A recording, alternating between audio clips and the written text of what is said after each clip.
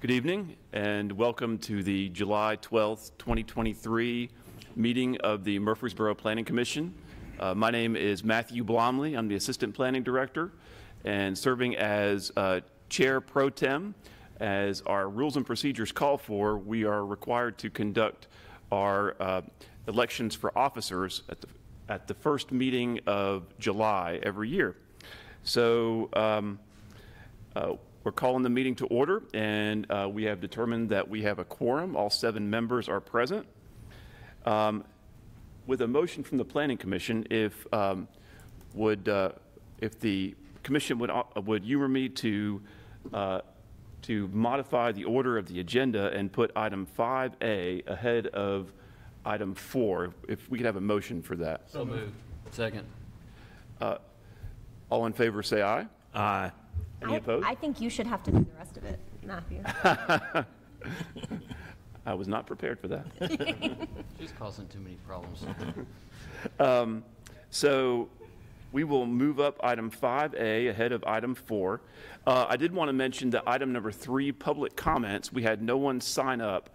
And just for the members of the public who are here, I wanted to mention that that is different from the public hearings that are going to be conducted on later on in the agenda in items 6A through D.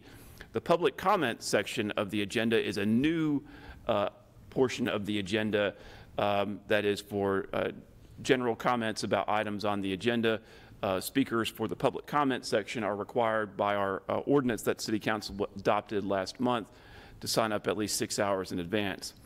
That rule does not apply for folks who are here to speak at our advertised public hearings. Before we move into the election of officers, did want to recognize a couple people here. I'd like to recognize Mr. Reggie Harris, who is our newest Planning Commission member. This is his first meeting. He was appointed by the Mayor and Council last month, and we appreciate Mr. Harris's willingness to serve, and we look forward to having him on the Planning Commission for many years to come. Thank you. Welcome.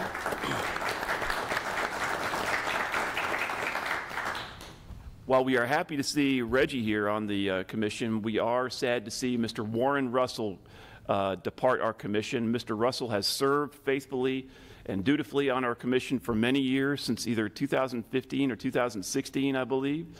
And Mr. Russell has been a very valuable member of our commission, has brought a wisdom and a knowledge and has just been very important to our commission over the years. So Mr. Russell, if you wouldn't mind standing up so we could honor you with a round of applause for your service.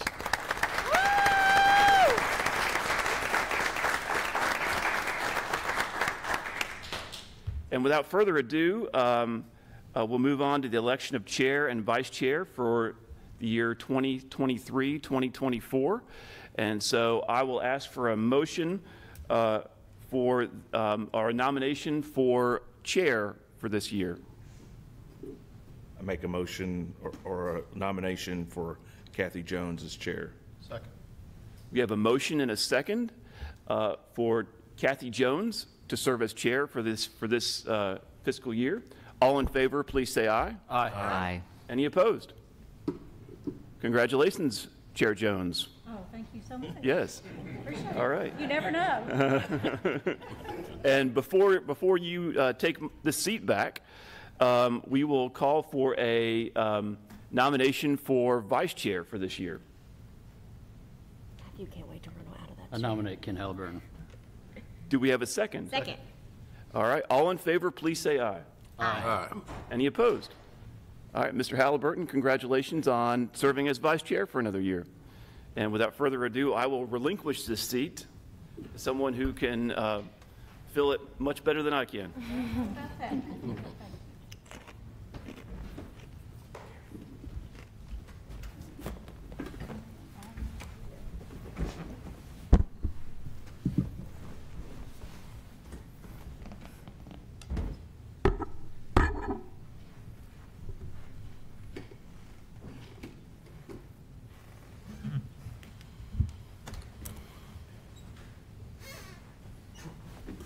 Sorry about that. Thank you all. And again, welcome Reggie. And Warren, we're going to miss you. And we say congratulations to all the people on the water board who get to enjoy your services from here on. They're very lucky to have you. All right. So our next item of business will be to approve minutes of the June 7th, 2023 and June 21st, 2023 Planning Commission meetings. We've had a chance to review those ahead of time. If anybody has any additions or corrections, please let us know, and otherwise we'll be ready for a motion. So moved. Second. All in favor, state aye. Aye. Any opposed? Okay. Next, we will move on to our public hearings for tonight, and we do have 4 public hearings. For those of you that have not been here, most of you probably have, but for anybody that has not been here, we'll just review again what we hope to have happen in the public hearings. When we open the public hearings, you'll come forward to speak. You'll come to the podium and state your name and address. You will have 3 minutes to make your comments regarding the item you're here to speak about. You'll make all your comments, please, to the Planning Commission and not to other members of the audience or the developers or the staff, or just please make all your comments to the Planning Commission. Questions that you have, we'll make note of during the public hearings, and then at the end of the public hearings, we'll answer all the questions, or attempt to answer all the questions at the end, because a lot of times we have the same questions, may come from several different people. With that, I'm going to go ahead and tell you the first public hearing we have tonight. Many of these people we've seen before. This is a zoning application for approximately 34.2 acres located west of Memorial Boulevard to be rezoned from RS-15 to PRD. It is the Northridge Park PRD. Brightland Homes is the applicant. And Ms. Green, good evening. Good evening. Congratulations, Chair Jones and Mr. Halliburton. Our first item this evening is for you to conduct a public hearing on an application our department's received to amend the zoning map for property located west of Memorial Boulevard, and you can see it on the map before you today. The property is in the blue color on the map. This property consists of several parcels that have not been platted as part of a subdivision, and combined they are 34.2 acres, or approximately 34.2 acres. The subject property is located south of Regency Estate subdivision, east of Regency Park, and north of Palmer Heights. All properties are zoned RS-15, and RS-15 is single-family residential district with a minimum lot size of 15,000 square feet. To the east of this property is the Family Worship Center, and a portion of this property is zoned CF and CH. This application does not amend the existing commercial zone on the property. It leaves it zoned as is and is only for that 34.2 acres of RS-15 to be rezoned to PRD. PRD stands for Planned Residential District, and the PRD zone allows a specific plan to be approved for properties, and so that's what you have before you is a program book or pattern book titled Northridge Park, and that's the request to amend this map to Northridge Park.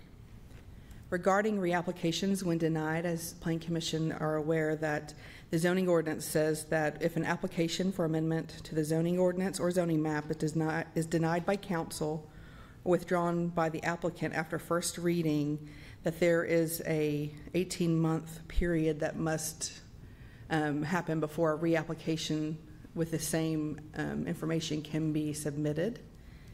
However, the zoning ordinance does allow that application to come back to Planning Commission in several circumstances. In this instance, the Development Services Director determined that the differences between this overall plan and the previous plan are sufficient enough that this can come back to the Planning Commission today and not wait those 18 months, and ask that the Planning Commission concur. In the alternative, staff would ask that the Planning Commission recommend that the City Council authorize consideration of this plan with the previous section 6G. And this action is similar to what you've done for applications that have changed in the past, for example, Clary Park.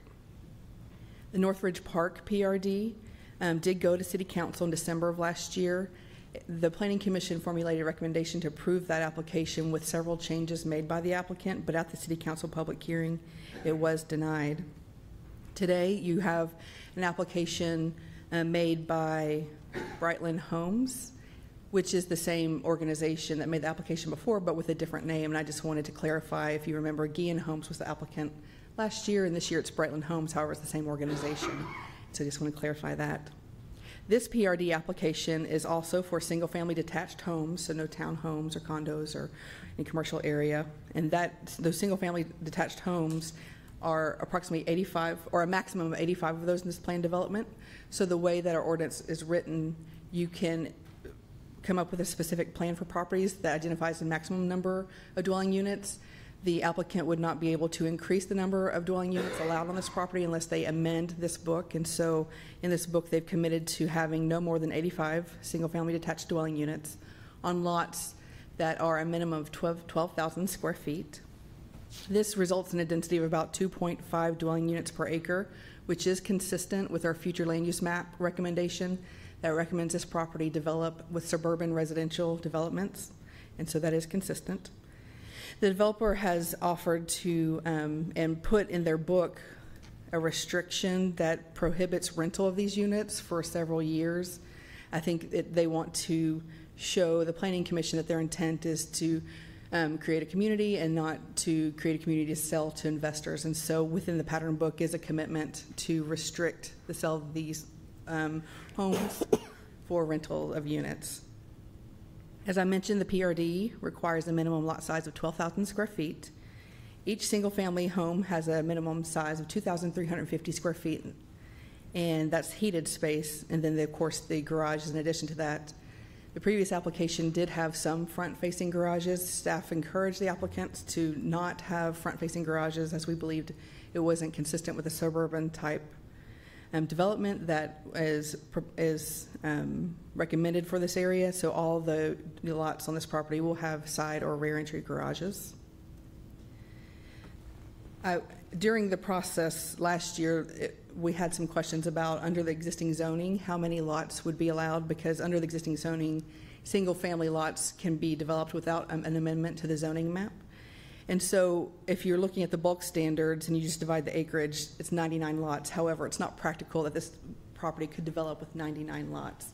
They would need to account for our subdivision regulations, our street specifications, stormwater management, and other type development standards. So staff estimates that this property could maybe develop with 70, 75 lots with the existing RS-15 zoning. The RS-15 zoning, of course, wouldn't require an amendment to the zoning map, and then would not have any of the additional commitments made in the program book. And so the plan is for a maximum of 85 lots, and so it's about 10 to 15 lots more than what we estimate could be developed on this property. I think an area that we understand is something that Planning Commission City Council discussed last year, and then neighbors discussed, is the fact that 5 streets currently stub into this property. And the city's subdivision regulations say that existing streets that extend to a land tract or which are stubbed out to a land tract shall be extended into the land tract as the land is developed. And the option, if they don't extend, is that they can extend and dead end into a cul-de-sac. Staff didn't believe that cul-de-sacing the streets into this development would be the best option based on the traffic study that was in the program book and that you have available for you, that having those streets comply with our development regulations is the recommendation of our staff, and we believe that will be the benefits identified in that traffic study will be for the future residents here and the existing residents as well. You do have in the program book a summary of the stormwater and drainage and a summary of the traffic analysis in addition to the entire traffic analysis. There was some, during the process last year, an opportunity became apparent to ask our street department to inspect the existing development. So regardless of this development, our public infrastructure department and our street department maintain and manage existing stormwater systems in Murfreesboro. And so if there are opportunities with water in people's homes today, that's something that the city wants to look at regardless of what happens on this property. And so our street department did go out and do an inspection of the site at the request, I think, of city staff after hearing some testimony from the residents of the area. And after an inspection of the area, they noticed that some of the old metal pipes had degraded, the bottoms rotted out, and so they upgraded the drainage system under Regency Park Drive and then upsized the pipes under Regency Park and Tower Drive so that they could increase the capacity for the stormwater to go through. Also some maintenance issues with the ditches. They regraded the ditches to make sure they can drain appropriately. All of those are part of the maintenance program that we have with the city with our stormwater program. And of course, we want that to make sure that it functions regardless of whatever type development happens here. There are also questions, of course, about the future development and how that would affect the properties. And as you know, we do have stormwater regulations that future development, whether under RS-15 or the PRD, when it comes back to the Planning Commission for review, you'll have available to you. We require the engineers for this project to develop technical documents that demonstrate that the stormwater is managed according to our regulations. Essentially, it can't make water worse for the neighbors. And so if water currently receives, retains, and releases water, it can do so. But this development will need to make sure to not push extra water on neighbors that's not there, or to concentrate the flow. So to have water that normally sheets flows into a large area to go into a very concentrated area. And this is a very routine thing for our staff. I know with every submittal, either site plan or subdivisions, it's something that our engineering staff looks at, and we feel confident that our regulations are sufficient to manage that. But those type documents come later, and so the question is often, well, when will you have this information? And you'll have it when the subdivision plan, master plan, preliminary plats are submitted for the property, whether it's under the existing RS-15 or the proposed PRD. When looking at plan developments, we like to make sure the Planning Commission understands what the variations or deviations may be in the program book from our regular standards. And so the PRD book does identify a reduction to the front setback. So it says that the house can be 30 feet to the street, but it's maintaining the garage 35 feet back. And the reason that's important is because you can get 4 cars in the driveway with that 35 feet at the garage. A reduction to the front setback for houses, increase in the heights, and an increase in the maximum lot coverage.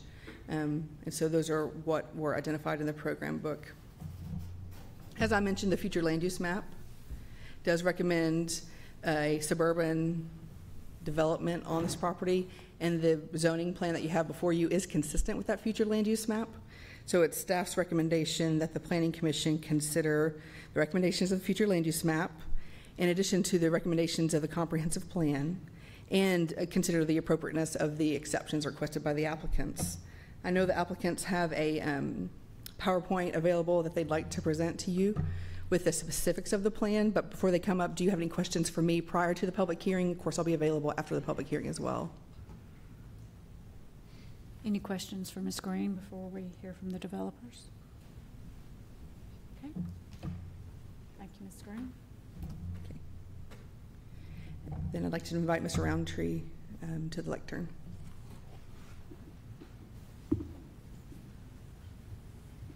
You are there. Thank you so much. Chairman Jones, congratulations. Oh, thank you. You had your chance to run. Thanks for staying.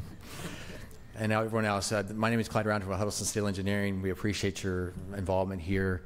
We're happy to present this project. Thank you, Margaret Ann, for walking it through in such detail.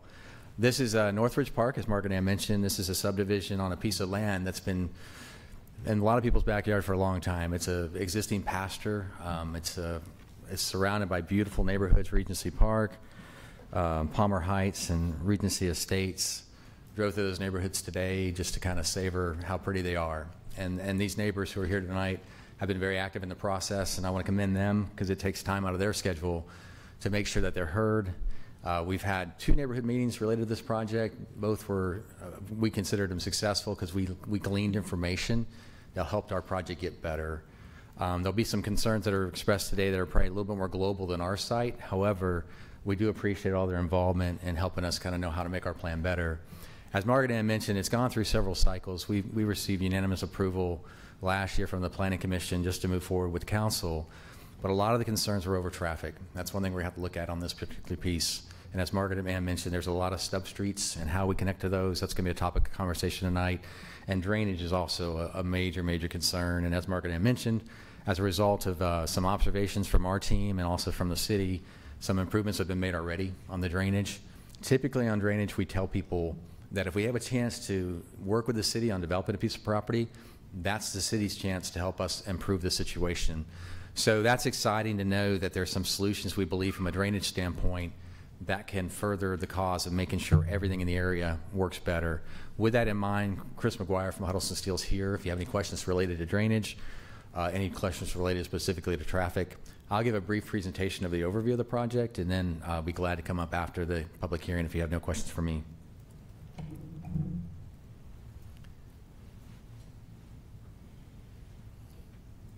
And I'm going to hit the highlights because Morgan did such a good job. But that basically it shows you that this piece of property is a large pastoral area, basically less than 300 feet off of Memorial Drive. The Family Worship Center is the church that's basically to the north, really to the east of this property. But on that top corner, we see that big white box.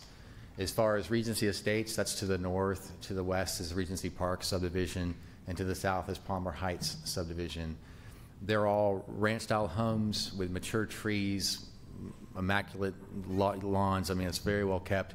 One of the challenges on Palmer Heights is their bar ditches for their drainage scenarios. So those roads have a perception of being a little bit narrower than maybe a city standard street. They are city standards to a level, but there are bar ditches that give you that feeling that they're tighter. Adjacent uses, I'll just go ahead and mention that. So the church, the Family Worship Center Church has been fantastic. We've had both of our neighborhood meetings there. We appreciate their involvement in the community. They've been an unbelievable host. We've had active meetings. We have well-attended meetings, so I want to give a shout-out to them. As far as the proximity of the property, we feel like Memorial Drive is very important from a design standpoint. It allows access to the commercial coming right in front of our property. You have a kind of a flag-oriented lot. And then it gives us access to the back portion of the property where all the single-family homes are planned to be built. This is our overall master plan, site plan. So what's occurred primarily, and we think there's been some great dialogue, but one of the keys that we've made a big change from, originally, we have an access point off of Osborne Lane. There's a light there, existing light. We would add a signal for outgoing traffic from our subdivision as well as the commercial development. However, originally we had that going all the way through. We did not have a hard stop right at the intersection of Osborne Lane and the street within the subdivision. So it created the opportunity for a through street that goes to Banner. And Banner goes quite a ways through the subdivision to the west. So working with Chris and the planning staff, we made it much more circuitous to move through the subdivision. That was the major change. It was really based on circulation, to make sure there was really no easy way to create a shortcut through the subdivision. We feel like we've been successful in that effort.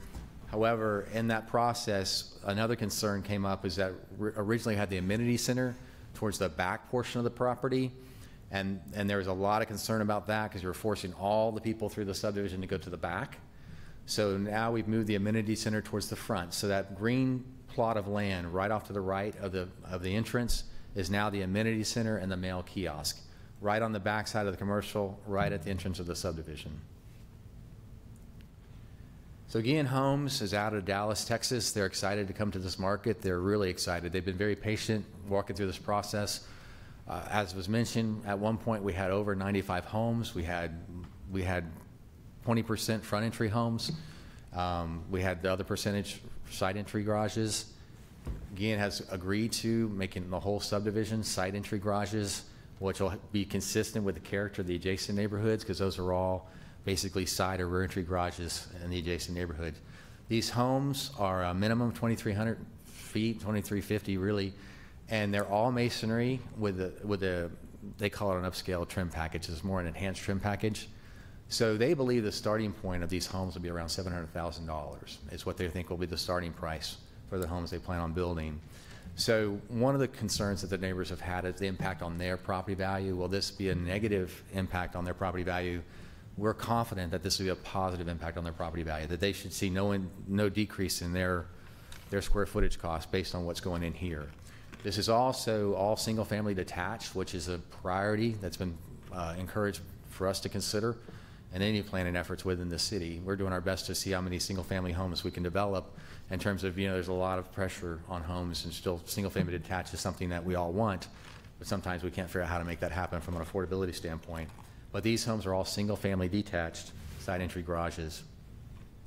They've modified their plans, where the garages are on the front, as Margaret Ann mentioned, the garages will recess back, so we want to make sure we have enough distance to allow 2 cars in the garage, 4 cars in the driveway. So that reduced front setback is just for the volume of the house. The garage would step back. Just bring clarification of that. This is a picture of the mini center with the mail kiosk and the front entry sign. As was mentioned, it's being relocated to the front entry of the whole subdivision.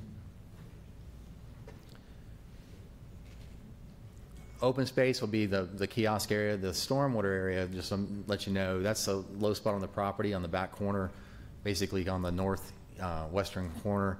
That's been consistent on all the plans because that's really where the natural drainage wants to go.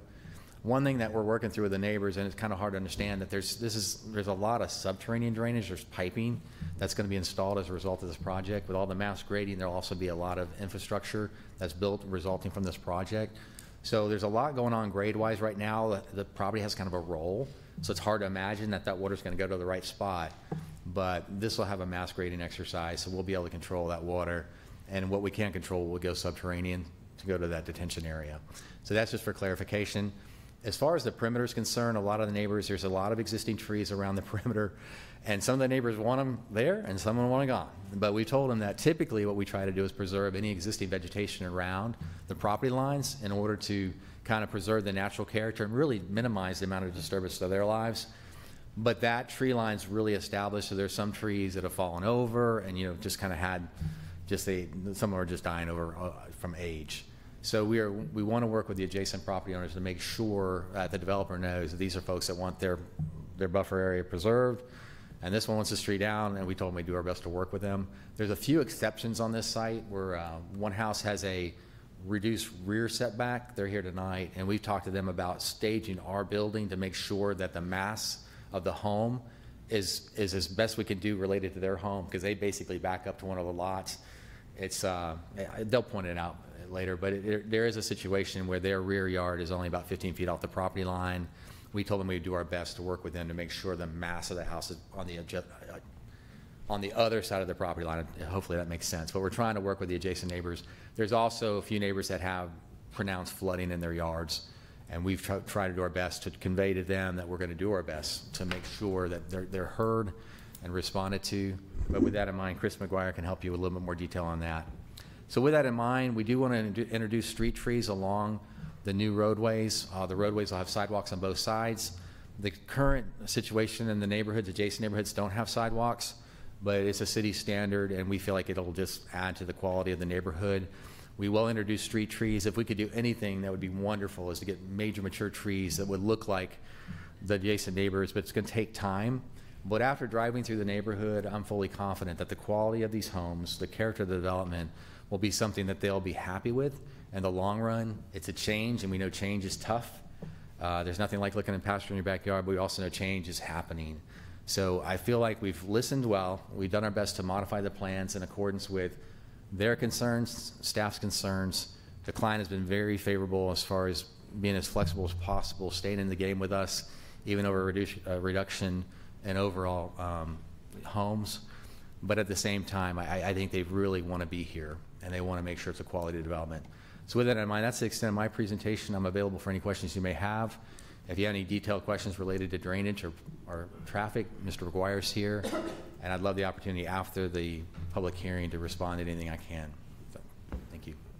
Okay, any questions for Mr. Roundtree or any of the Huddleston Steel team before we open the public hearing? Okay. Thank you, Mr. Roundtree. All right. With that, We will open this first public hearing. If you'll remember all our little comments we made, and I forgot to mention that you do have one chance to come to the podium and speak, and once you've spoken, you don't get to keep coming back. So one chance, 3 minutes. We'd love to hear from you. All right. My name is Mike Bacon. I live at 2814 Archer Avenue, last house on the right, the very end of the street. And I've got cards. I'll just read them here. It's easier. I only want to address Archer Avenue being made a through street. I know you have a system. The street's designed to be a through street, shall be a through street. But first, please can open mind for our concerns. Archer Avenue was designed 50 years ago. It's almost half the size of current street designs and has no sidewalks. No one sitting here today could have anticipated how much Murfreesboro would have grown 50 years ago. And just because the street was laid out one way 50 years ago is not the case to put it through today. Time changes everything. The design of a new subdivision did solve some of the concerns with previous designs. However, it has created a big one for Archer Avenue. The new design has community mailboxes, or I think you call them kiosks, at the intersection of Archer and Osborne. Again, something none of us would imagine 50 years ago. Now imagine the new subdivision is built along with the new grocery store on Haynes and Memorial is complete. People living in the new subdivision is likely to work in the northwest corridor toward Nashville. All right, so every day these individuals are coming down Haynes. They're not going to go to Memorial and Haynes at the intersection with the new grocery store and then on down to Osborne. They're going to turn left on Morgan. They're going to turn left on Archer and buzz right down to their mailboxes. That's going to be the quickest way that they're going to get to their house. Right down the narrowest street of the area. Another point, behind the house on Archer Morgan is the plan for some type of drainage system to support the new development on Memorial, the new grocery store. I know during discussions with Huddleston Engineering at one of the meetings, I was told that there's some thoughts or plans that there might be another road on the other side of that drainage. That may be Windlewood that comes on down through and hits Osborne.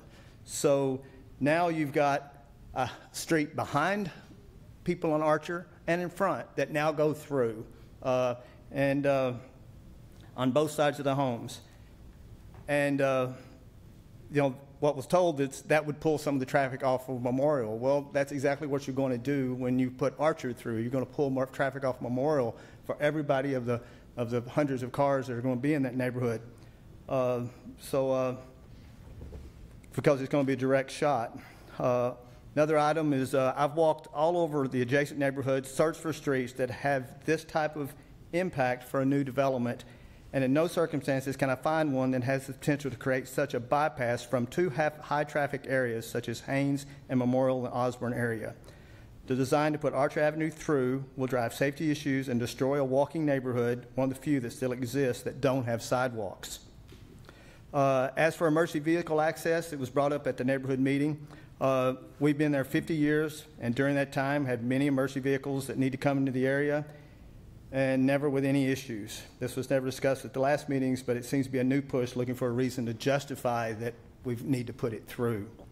I'll end by saying that please do the right thing. There's no benefit about Archer becoming a through street. We can make it a cul-de-sac, whatever you need to do. I understand that the property is going to be developed. I mean, I knew it when I bought the home years ago. But, we just need to make sure we do the right things for the right reasons. Thank you. Thank you, Mr. Bacon. Oh.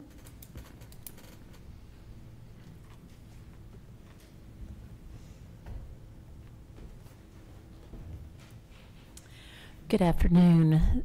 Thank you for hearing what I have to say. My name is Ginger Richardson Palmer. I live at 2803 Archer Avenue. I'm Deep, Tennessee.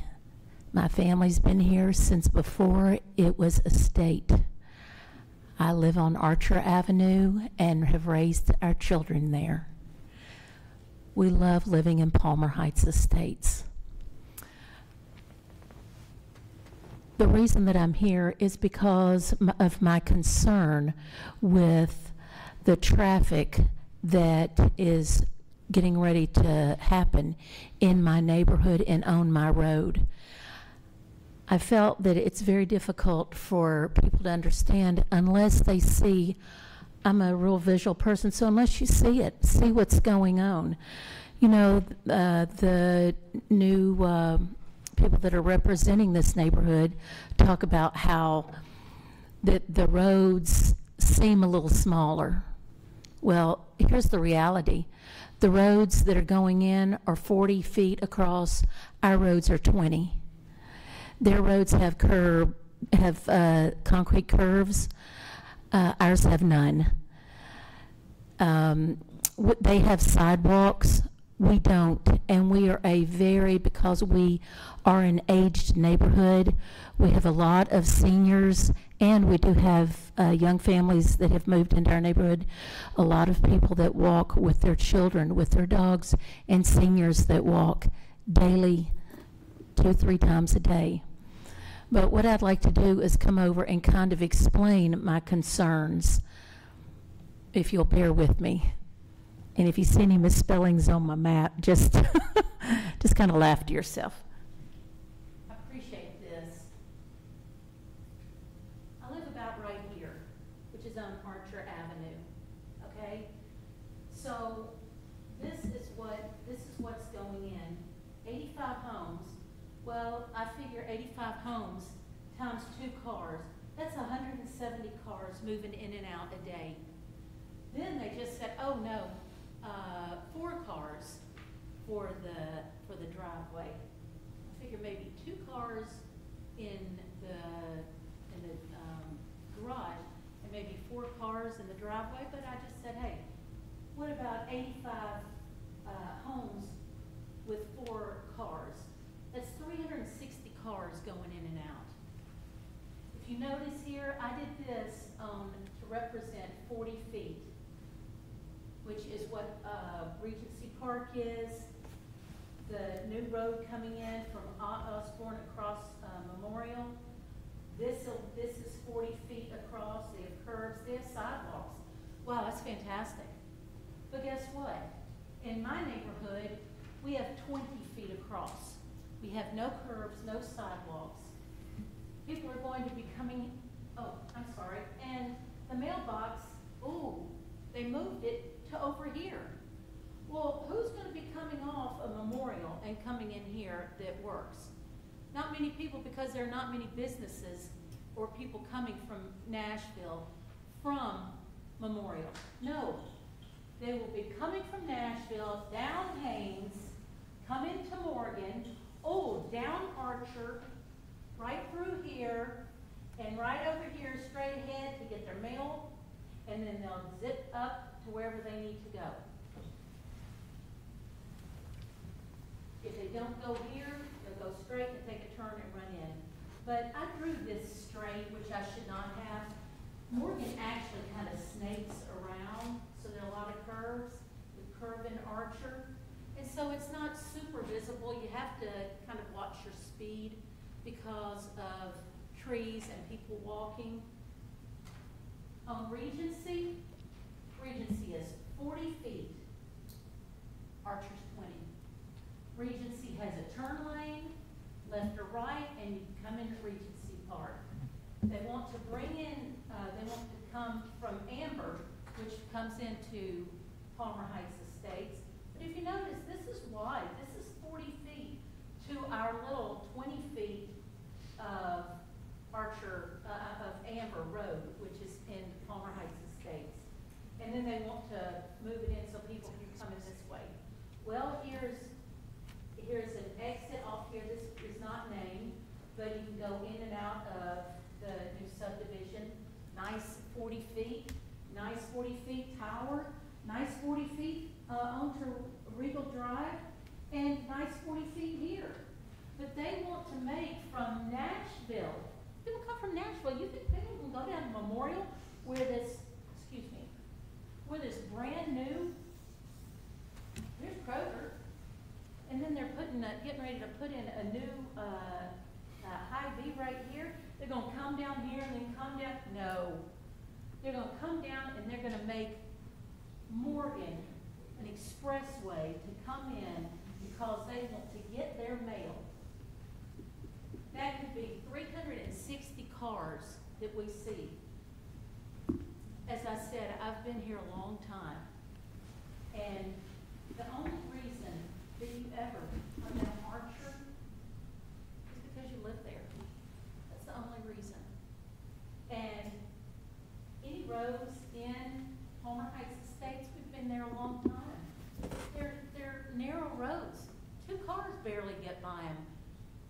gonna be a freeway of coming in here, zip down here, getting my mail. And then let's not forget about Osborne. Oh, well, we're putting trees in here. Well, that's nice, because I'm sure it'll be pretty. Except for what about people crossing into Osborne, coming over to, if this is extended in here, and then taking a left and going out? Okay, thank you. It is freeway. Please, don't let them do that. I just ask that you turn it into a cul-de-sac. Thank you so much for Thank you. Thank you for Thank your you for all you do. hard work and your drawing. We appreciate it. Oh, thank you. Yeah. Impressive. Okay, who's next?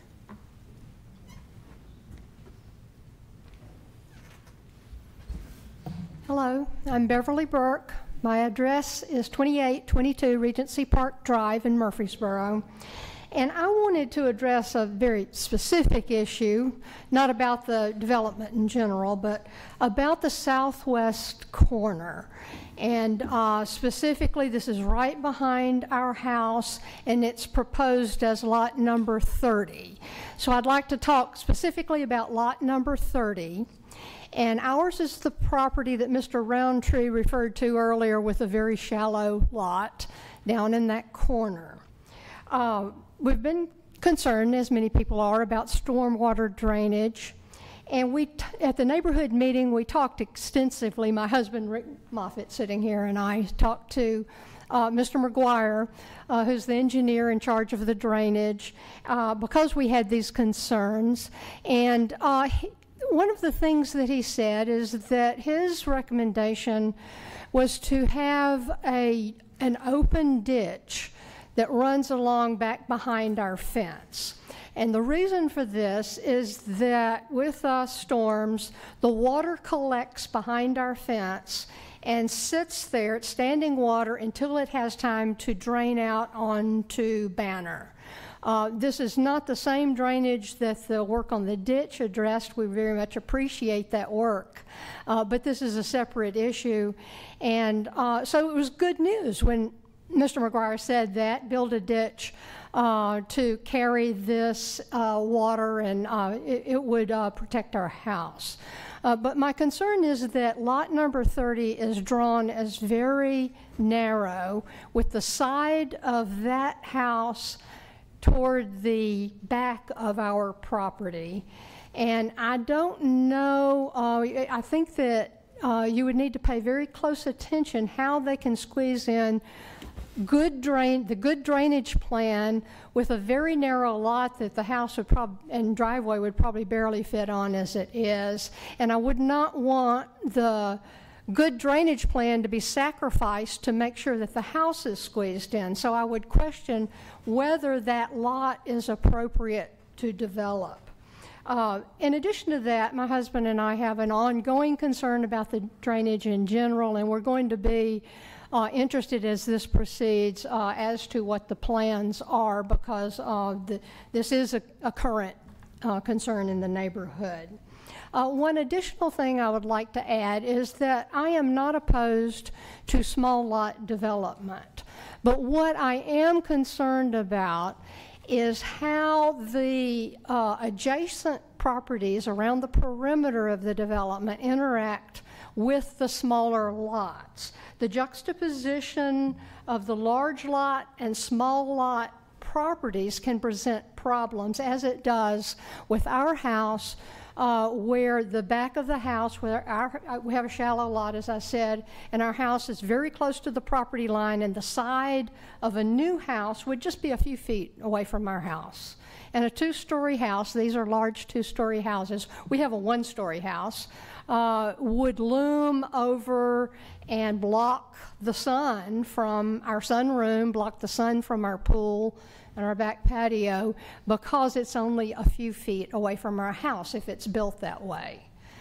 So I would ask very close attention to lot number 30 specifically, because of the drainage issue and because of the closeness to our house, which is our lot is unique in the neighborhood for being that way, and you can look at the map and see how that is.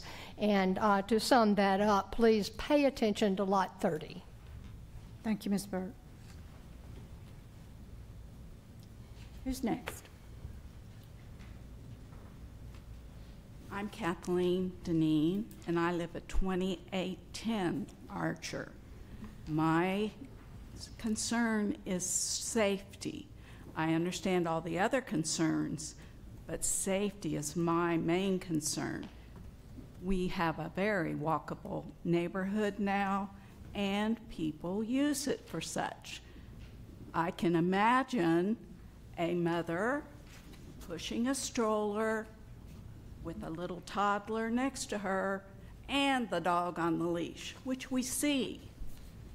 How does that fit with a car coming down the street and not necessarily going slowly to watch for people? That's my main concern, and I hope that you will think about that.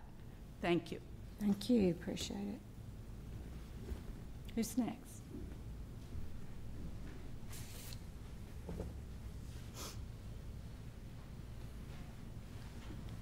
My name is Karen Bingham. I live at 2903 Amber Drive in Palmer Heights. My property is in the southwest corner adjacent to the proposed development. It is the one that floods the worst, I believe, and Mr. Roundtree has addressed that already and did last year. The city has addressed it in some fashion, for which I'm very grateful. But we have not had a torrential rain since that work was done, so there is no evidence to date that a development in this area won't increase the problem. The last downpour in January, I had water a half an inch below my front door sill because I'm the low spot in the neighborhood. I have videos. The work that has been done since then is terrific. I think it has to help, but we have not had such a downpour, and I finally bit the bullet and bought flood insurance because I am so concerned about this. And I think there are probably other people in the neighborhood who are. And it's hard to describe how anxiety can prevail every time it rains when your house is in a situation like mine. So I did not know about the proposed drainage ditch that Beverly mentioned. We're neighbors, but I would certainly support that and anything that the development can do to siphon off some of that drainage that's been an issue for the last 5 years when I've lived here. I am also concerned about traffic in the neighborhood, which has already been addressed by a number of people, and putting those stub streets through. I agree with all the points that have already been made. If you can make cul-de-sacs, that would certainly be beneficial to preserve the integrity of our older neighborhood. And just keep that character that that's the reason we bought and live there, intact. So thank you very much. Thank you, Ms. Bingham. I had not planned to speak, but I feel like I need to. I live on Regency Park. And if you open the stubs... And your name and address? Oh, I'm sorry. Jimmy Lederman, 3022 Regency Park. And as the lady told you, 2 cars per house is 170. Regency Park is a very busy street. And the mothers that take their children to Siegel Elementary, if you will stand out there some morning, you will see those mothers go down that street at 80 miles an hour, and I am not teasing. They'll drop their kid off at Siegel, they'll turn around and come back down Regency Park at 80 miles an hour. And if you put more traffic on Regency Park by opening these stub streets, you're asking for a disaster and a lawsuit for the Rutherford County, for the city of Murfreesboro, because someone will be killed. Thank you. Thank you. Appreciate it. Who else? Anybody else? Yeah. My name is Rick Moffitt, 2822 Regency Park Drive. One of the things I'd like to maybe throw out for the commission, and I really appreciate the work of the Planning Commission and also Huddleston as well too. They've been really gracious in terms of kind of meeting with us and hearing us. One of the things that got floated a while back was with some of the stub streets. I know there's a certain requirement, I believe, with the city for emergency vehicle entrance and that kind of stuff. One of the things that was thrown out, but I'd like you to be aware of as well too, was the potential of having that as a dead-end street, but with an emergency arm that will come up for emergency vehicles. I just wanted to let that be on your minds. Thank you. Thank you.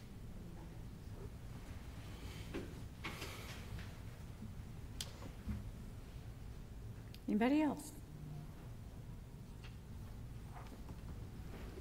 Okay, we'll close the public hearing.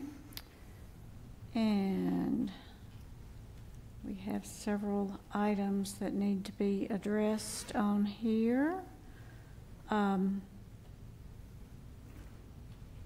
Specific questions from the Planning Commission, or I can start down my list of questions. Y'all go ahead and go. Who's got a question? One of the gentlemen mentioned another road behind Archer that I haven't heard about yet. And someone from staff, is there another road going behind Archer between Hy-Vee to Osborne being discussed?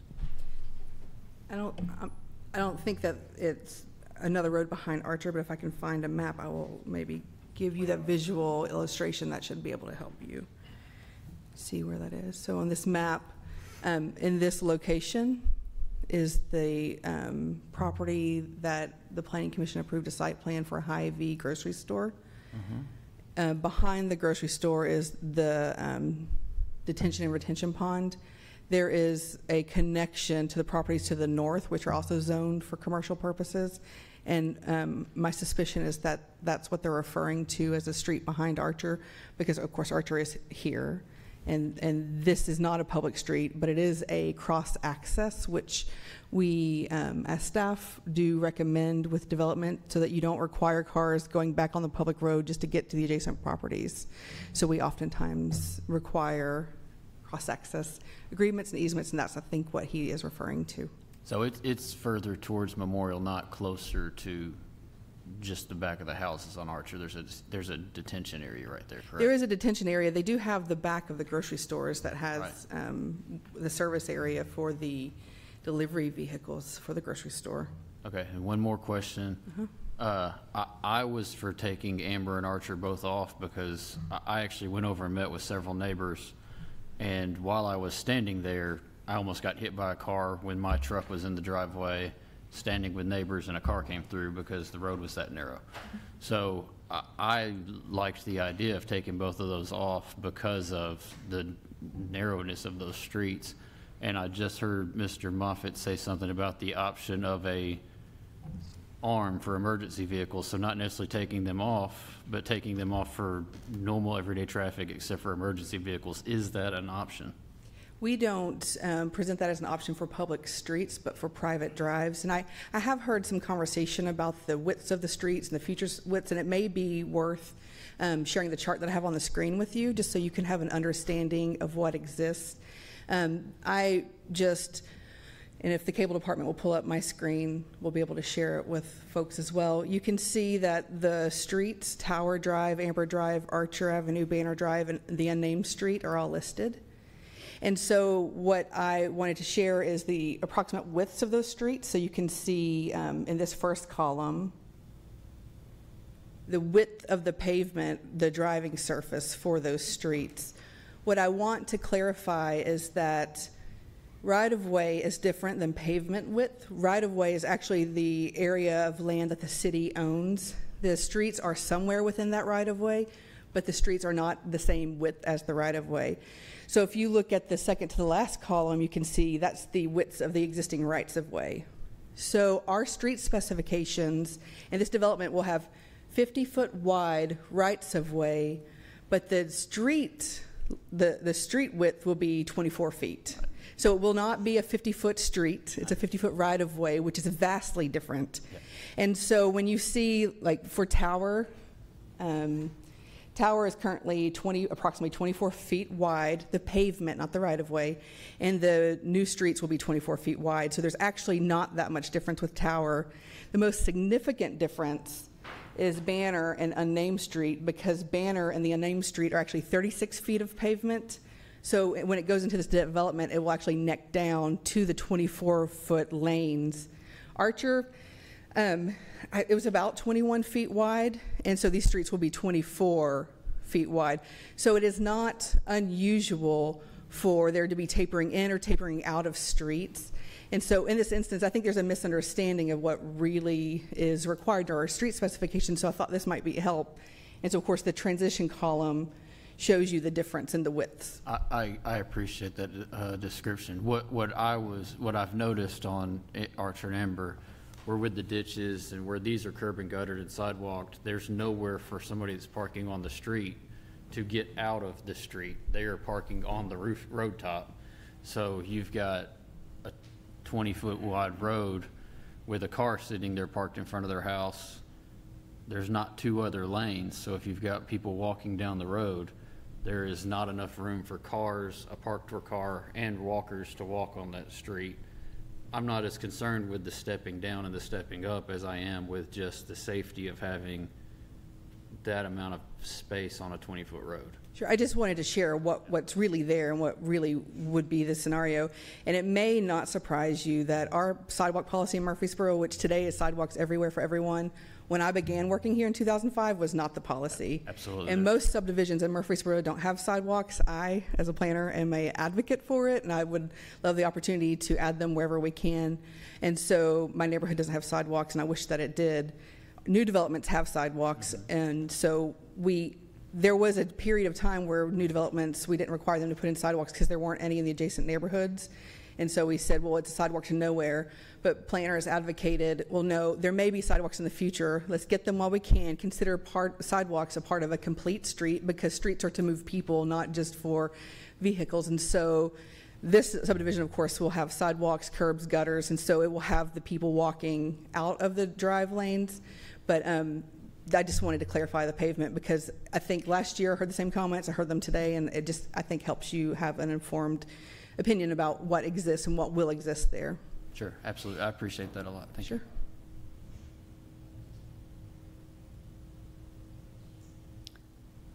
Can you remind us the positioning of the mail kiosk in this common area versus the other common area? Did it move from last year to this year? It did move, and I'll show you if I can. Let me find a concept plan that will better illustrate it. I feel like it's a similar conversation. People who live on Tower want their street closed, but the other street's open, but the people who live on Archer want their street and the other street's open. And rather than us choosing, well, yours closed, yours open, we just wanted to be consistent with our policies that we've adopted. Our standards are very clear. Staff's position is, of course, very clear about making those connections. But in that similar conversation last year, there was a lot of resistance from neighbors who lived near the kiosk that was near the detention pond. So I think staff didn't recommend the relocation, but the applicant said, okay, we hear that that's not something neighbors like, so they moved it to here. And of course, today there's some concern about that location as well. It was an effort that the applicant did on their own, thinking that they were. I do think it ought to be wherever it fits the best and wherever we have the most room for the right number of cars to pull in and out and to park to get their mail. I do feel like whether it's on whichever end it would be on, we would be looking at the most, I would think, if there's 85 lots or approximately 85 lots, 85 cars. I don't think we'll have multiple cars pulling out in to get the mail just because there's more cars in the driveway necessarily. Every person in the household doesn't need to stop and get the mail. One person needs to stop and get the mail. They all need to ingress and egress from the subdivision, but some of them may not have the need to go in one end or the other, wherever the mail kiosk is, just because the mail kiosk is down there. I don't think we need to think about, I don't think 360 cars going to get the mail every day. But I understand that it's a concern either end of the subdivision, and just the number of parking spaces that are available for them to stop and get their mail, and the egress and ingress in and out of the mail kiosk space, whether we have that set up correctly. I would be more concerned about where it fits better, where it's going to work better. I think the whole mail kiosk situation is still something that we're all learning about.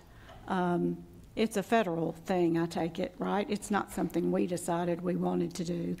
And I don't know that we know how they're all going to work and where they work better and how many spaces we need and all of those things. But I guess we're all doing the best we can to figure out the new mail kiosk and all of us getting our mail in one central location. I got one more. Go ahead. This is a question for the developer, or Mr. Roundtree. On lot 30, there is I do have a concern with if this house is sitting in the setbacks and we have a two-story house sitting directly on a line with a one-story house directly adjacent. Is there a way to meander the driveway where the driveway is actually adjacent to that house on Regency Park instead of the driveway being on the opposite side of that? That way, at least there's the separation of the concrete driveway between Regency Park and that house. Yes, Mr. Wright. The developer understands that situation. Like I said, the houses are, the massing of the house, there's a two-story portion, there's a garage portion that's more of a one-story. They've got different kind of models. They already know that, because like she mentioned, because their rear setback's so shallow, we would put the lower portion of the house, which is the garage side, and you're right on. If we can go ahead and put the garage on that side, create distance just by using the concrete with the side entry garage, that would be our desire. Okay. And we're working towards that end. I mean, it's not a perfect scenario, but it's a scenario that the developer is sensitive to with the model of home that goes on that particular lot. Okay, awesome. Sounds great. Can I add one more thing on that? Yes. I had a question on that too. I actually wonder if that particular little 3 lots wouldn't be better off as 2 lots. And I think that ought to be really considered. Okay. Go ahead. I'm good now.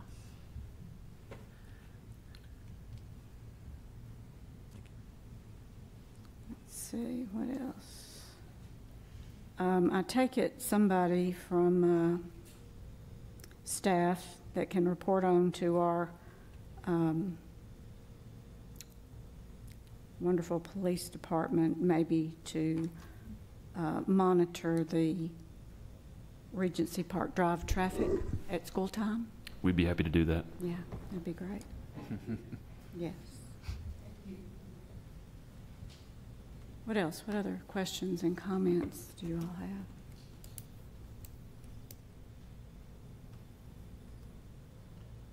have? This is kind of a question and a comment in the same vein. You know, I'm been on the planning commission a long time, and the whole Stubb Street thing, I mean, that's part of planning. As many exits and entrances you can possibly have is probably, from a safety perspective, is probably best. In playing devil's advocate, you know, how many subdivisions of this size that have 85 lots have 6 different egresses and ingresses? I don't know the answer to that. That, you know, exist in Murfreesboro. You know, I live in a subdivision. My guess is there's probably close to this number of houses in it, and there is, you know, 3. But that subdivision was developed in the late 60s and early 70s. So, you know, and I don't know what the right amount is and what the wrong amount is, but there's a lot of entrances and exits to this subdivision, for what it's worth. Yep.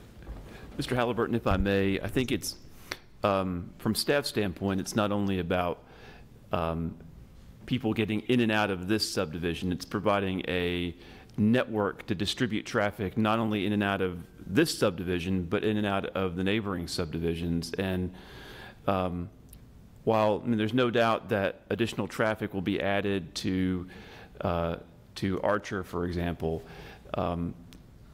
the connection will provide folks to the south an opportunity to get to a signalized intersection for safe turn lane movements left onto Memorial Boulevard. And so I think it's about looking at the traffic network in its entirety and moving traffic within from one development to the next and back and forth, and being able to get people to major arterials without having them to make excessive trips onto those major arterials, causing that friction on Memorial Boulevard.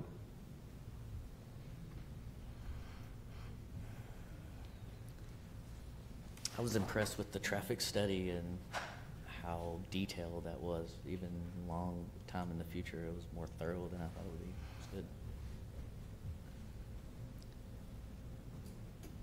I do agree with all the comments and regarding the substreets, and it is quite unusual, and I think probably one of the things, we rarely look at a potential subdivision that literally is landlocked. You know, normally they're on one side or the other, or maybe there's, and this one, for all practical purposes, for what we're looking at, is a landlocked piece of property here. And so therefore it does have the potential, all these substreets that were put in with the original plan in mind from the planning that was done for these subdivisions, however old they are, knowing that you needed access to the adjoining properties. So I think it just it is a very unusual circumstance that we would have so many stubs into the neighborhood. But I also think if this property had been developed right along with all the rest of this, this is really a good plan. And you know, I like the street network that's in there. I like the change that was made to keep the Osborne to Banner, you know, thoroughfare going through. I think there were some very positive changes made from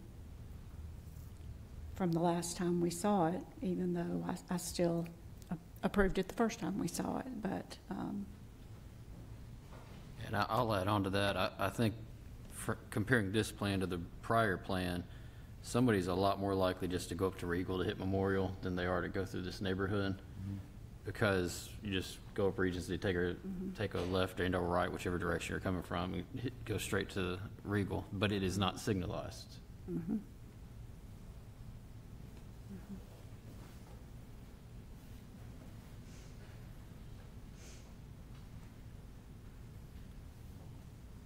There's actually 10, including Memorial Boulevard, there's 10 different streets that will provide access there. It's a lot.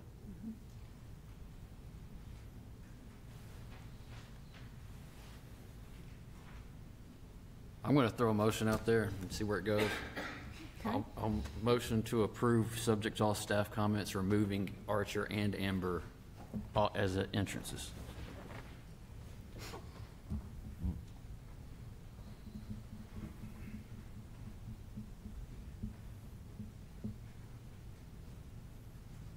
I am not hearing a second. I will second on that. Okay, I hear a second. Do we have other discussion before we vote? I would like a question just to ask about that. So how do you choose Amber and Archer versus Tower and Banner? The pad width on the actual asphalt, I'm not talking about the easement, I'm talking about actual pad width, and there is literally nowhere for you to go if you have somebody parked in the street. Where Tower's a stub coming off Regency, it's only what, I don't know, 50-foot deep probably. The unnamed road coming off of Regal, same thing. Banner looked to be, no matter where the plan was, it was always going to be a connection road. So that's where I picked Archer and Amber.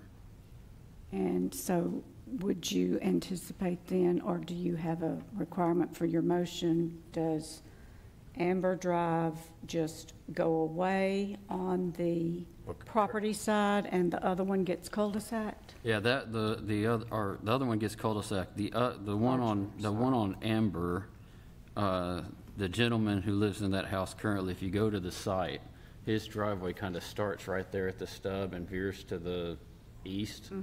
So it could really just do exactly what it already does. And then on the property though? Yeah, on the property, just. This street is just going to go away and allow Right. more room for those Correct. 3 lots to spread out. Yep. Which might answer the question the for lot 3, 30. For lot 30, Yep. yes. I think that's And then there's no south side access to the subdivision though, right? without going to Banner and Tower and taking Regency Park Drive. Also, I'd like to add that the other night I did drive through that neighborhood, and it is very narrow because I went down the end of Archer, and I had to turn around right by the sign, so it is very narrow. However, I would agree with you. I don't like that, and it is a narrow street, but more importantly, it is a very dark street because they have lighting issues there as well. And as far as Amber, I agree. Those 3 lots, 30 will probably potential have flooding issues. So I would suggest that we look at probably asking to reduce those 3 lots down to 2 and do away with Amber, and you'll have a little bit more room for those 2 lots.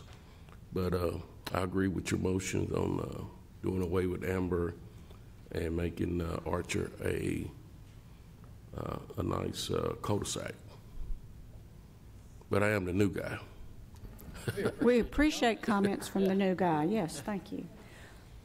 Any other comments or questions, because we do have a motion to vote on?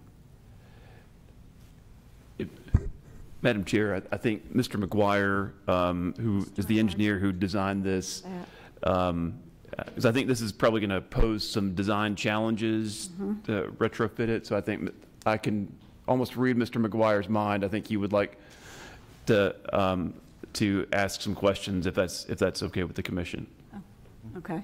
Yes. Thank you. Thank you all very much for your time. Chris McGuire with Tuttleson Steel Engineering. We did hire an independent third-party engineering company to run an analysis on the traffic for this development. And one of the recommendations by this study is that we make all connections. The reasons for multiple reasons. One is if we have multiple connections, we're not point loading any certain connection. So by taking away these connections to Archer and Amber, it will end up point loading other roads that are within the development. And 2, this would give, I understand that and I appreciate their concern with having the additional traffic come through the development, but it will also give them a safe opportunity to get to a light, which I feel that they will eventually come to appreciate. No comments from the audience, please. As far as the roadway width goes, we are about 4 feet total, like Margaret Ann said. It was 3 to 4 feet total wider than Archer and Amber, but the 20-foot roadway widths are a county standard, and I believe it used to be a city standard to be allowed to have ditch section 20. So those are pretty standard roadway widths. I know you're correct. When you try to park a car on a ditch section road, you will have issues with people getting past, because it's designed to just be traveled on, not to be parked on. Again, we worked hard with staff to make sure that we met the current ordinance that required we made all the connections, and I think we've gotten some positive feedback on the layout to try to reduce the amount of pass-through traffic in this development. Of course, we're happy to work with y'all however we can, but just wanted to let y'all know that we did have someone run an analysis out of office to determine how we should make these connections, as well as work with staff. I appreciate it. If y'all have any questions, I'm happy to answer them while I'm up here. And Mr. McGuire is correct. They made those connections at staff's urging, as you know, we wanted to honor the major transportation plan recommendations, the design guidelines recommendations, and the street specs. And so, from our standpoint, I think we're always going to that's always going to be our starting point from staff standpoint, as we consult with the applicants and the development community.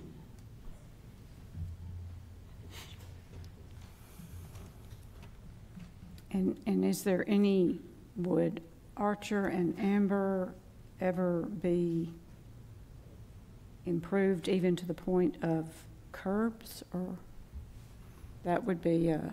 That would have to be a city project, and it would have to be something. Justify it, really. Yeah, there are numerous ditch section streets in older parts of the community, and so that would be a decision of council allocating those funds. I live on one of those, so I know. Hard to have parties, no place for people to park. That's right, nowhere to go. Okay, we have a motion and a second. All in favor state aye. Aye. Aye. Opposed? Aye. Aye. Aye. Oh, we lost. We lost. We never lose. No.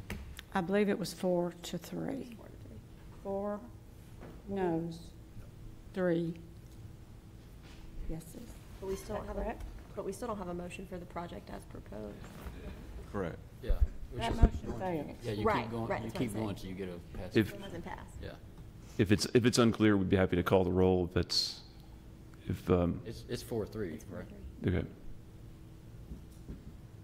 But I'd make a motion to approve with staff comments as is. Second. So we have a motion to approve as is with staff comments and a second. All in favor state aye. Aye. Opposed? No. And I would take it that's 4-3. Is that correct? Chase, where you at? Oh, I was aye. Nice. 5-2. Let's take let's do a roll call. Somebody, Ms. Jaco, do you mind? Thank you. Chair Jones, Aye. Ken Halliburton, Aye. Jamie Avelwater, No. Brian Prince, aye. Reggie Harris, No. Chase Silas, Aye. Sean Wright, No.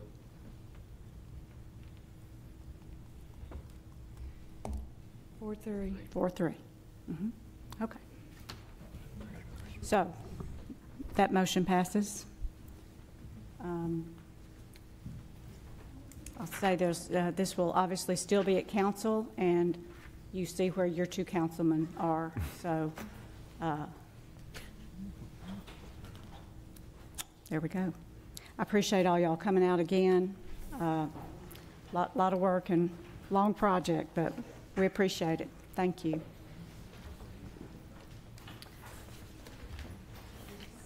Next, we will be moving on to item B. We'll let everybody move on out to the lobby that was here for item A.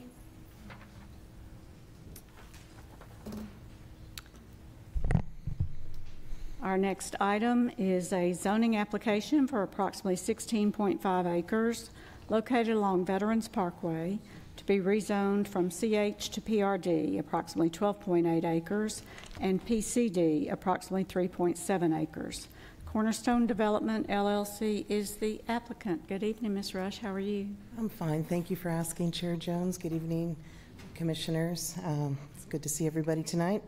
The applicant is Cornerstone Development, and they're proposing to rezone the subject property from CH, which is Commercial Highway, to PRD, Planned Residential District, for approximately 12.12 acres to allow for 80 single-family attached townhomes, and also to PCD, Planned Commercial District, of 3.69 acres to allow for the development of 5 commercial buildings totaling approximately 23,500 square feet, earmarked for retail, dining, and office uses.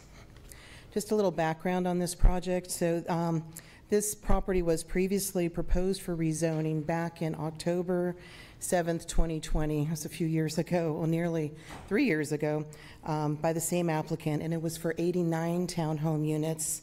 After the Planning Commission public hearing, the applicant had placed this project on hold in order to make revisions based upon the feedback that they received from the Planning Commission and to work with staff to improve the project design.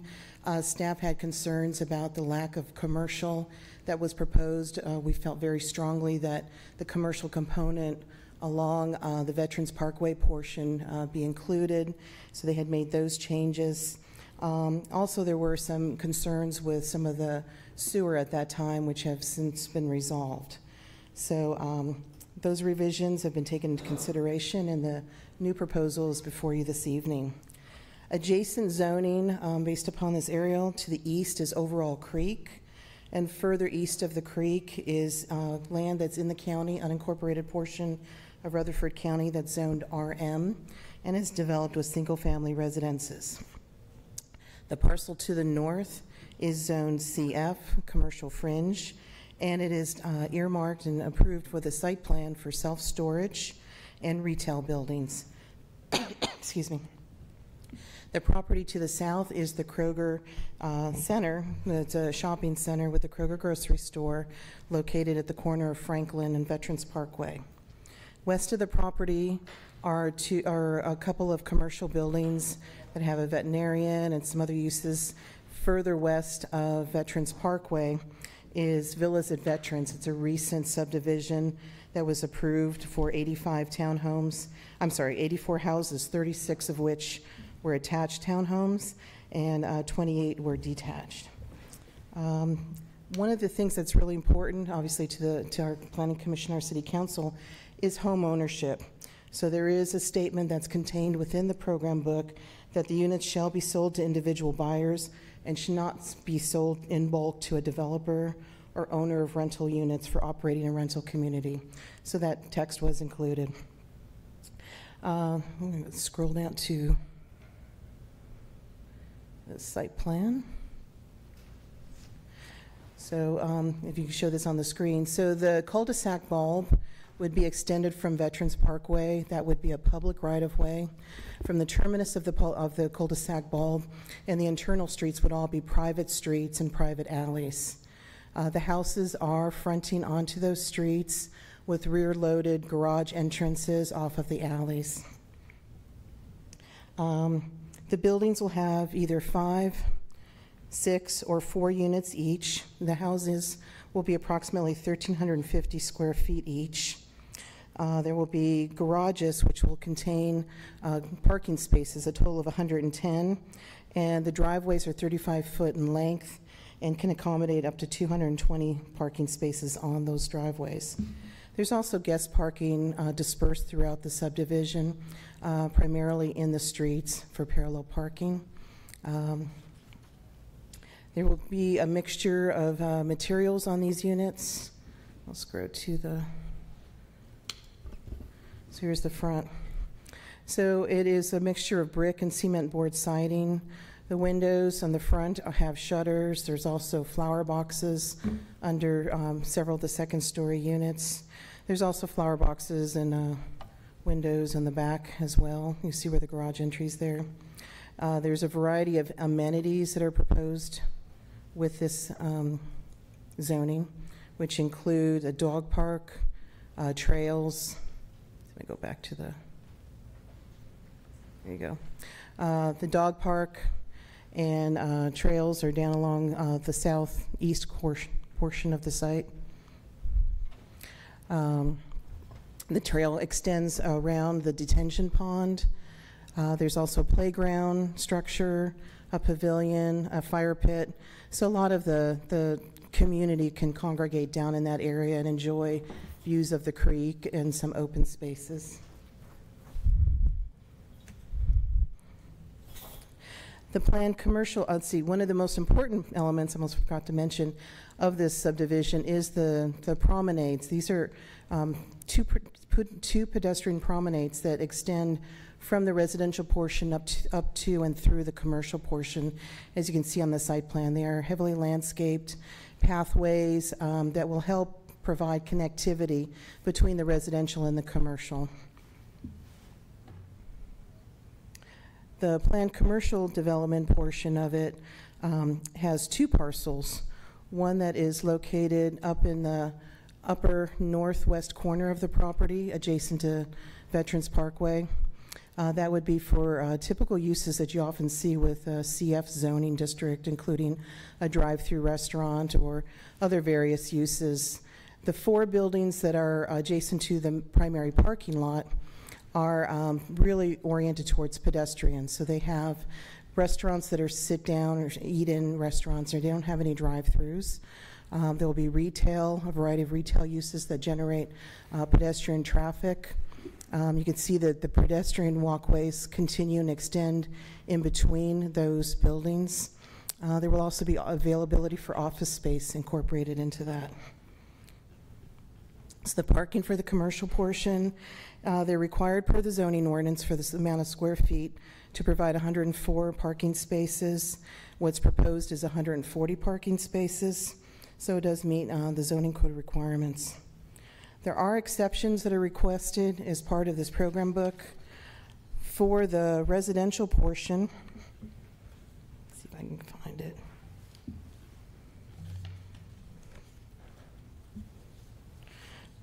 There were 4 exceptions requested for the PRD portion. One is along the western portion of the PRD, along the commercial parking lot, would not have a planting yard. So that's this area here. So it's a little bit of planting, but it doesn't meet the minimum standards per the zoning. And that is to help encourage and provide that connectivity from the residential to the commercial. And that's a big, important part of this project proposal.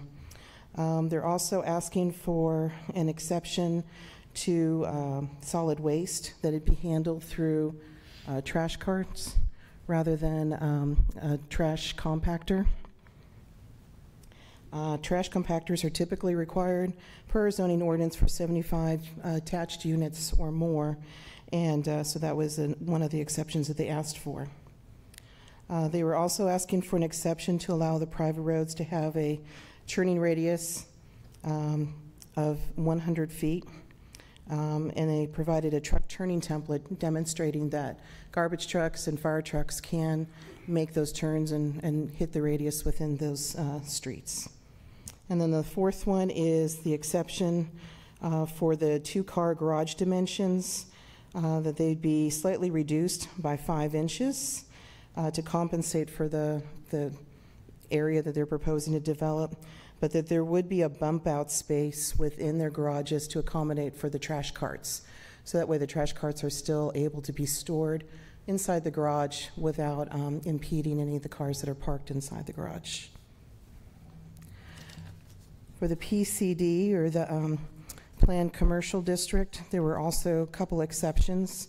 Likewise, they're requesting an exception for the required landscape buffer D, separating commercial from residential.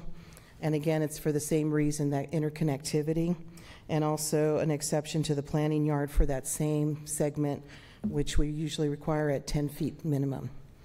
So those landscape areas would be reduced or pretty much eliminated. Now, the future land use map, 2035 Murfreesboro Comprehensive Plan, has been recently adopted, and it does demonstrate that commercial, the neighborhood commercial, would be the most appropriate land use for this area, that they're showing where the commercial is located. So it is consistent for those reasons. And it also demonstrates that auto urban residential is the most appropriate land use for the portion to the east. So it is consistent for those types of land uses. However, the AUR, Auto Urban Residential, does have design criteria now in our 2035 comprehensive plan that required no more than, I think it was 40%, 20% maximum acres for townhomes, and 40% maximum units for the attached residences. So we discussed it among staff, and we felt that because this application originally came in 2020, it was under a different set of criteria. It was under our old 2035 plan. So we felt that this was something that we could move forward and recommend, even though it's not consistent with the current plan at this time. The applicant's representative is here this evening, will make their own presentation. I'm happy to answer any questions from the Planning Commission at this time or at the conclusion of the public hearing. Thank you. Okay. Any questions for Ms. Rush before we hear from the developers? Okay. Thank you, Ms. Rush.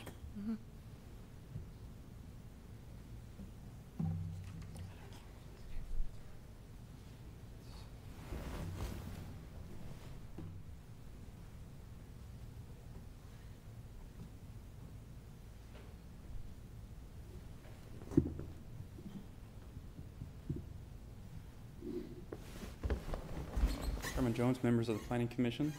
Good evening. I am Brian Grover from SEC. I'm here with Matt Taylor from SEC as well, along with Justin Harney of Parks Group and Joey Minji of Cornerstone Development.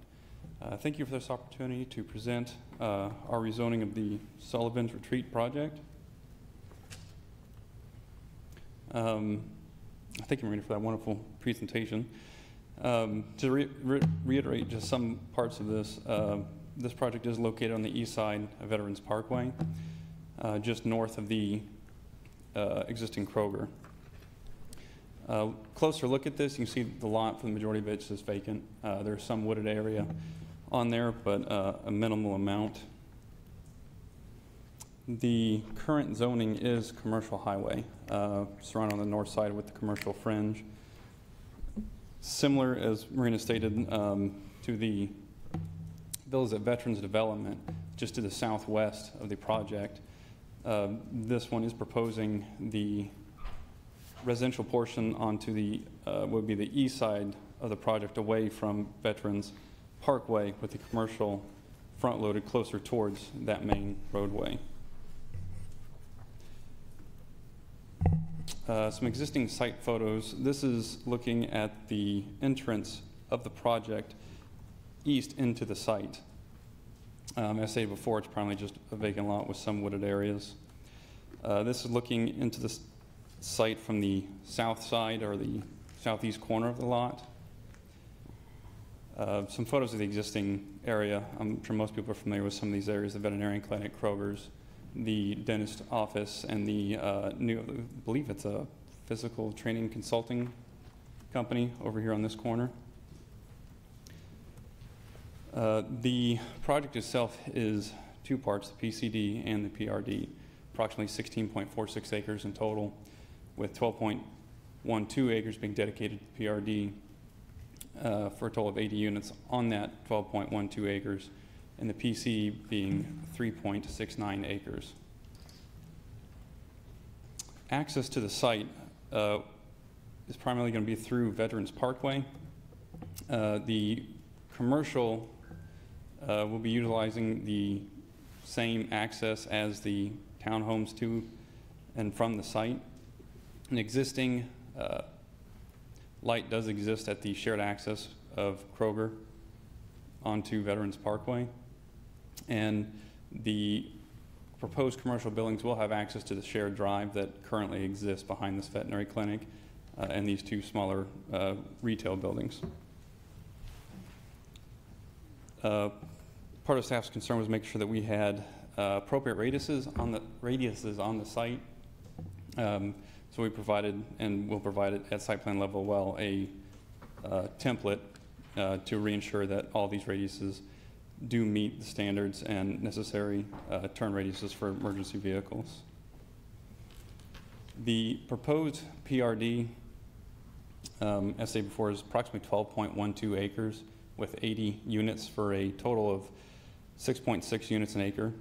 They will be townhomes on a horizontal property regime and have some of the standard features with some of the common subdivisions, such as the underground utilities, and all members will be part of an HOA.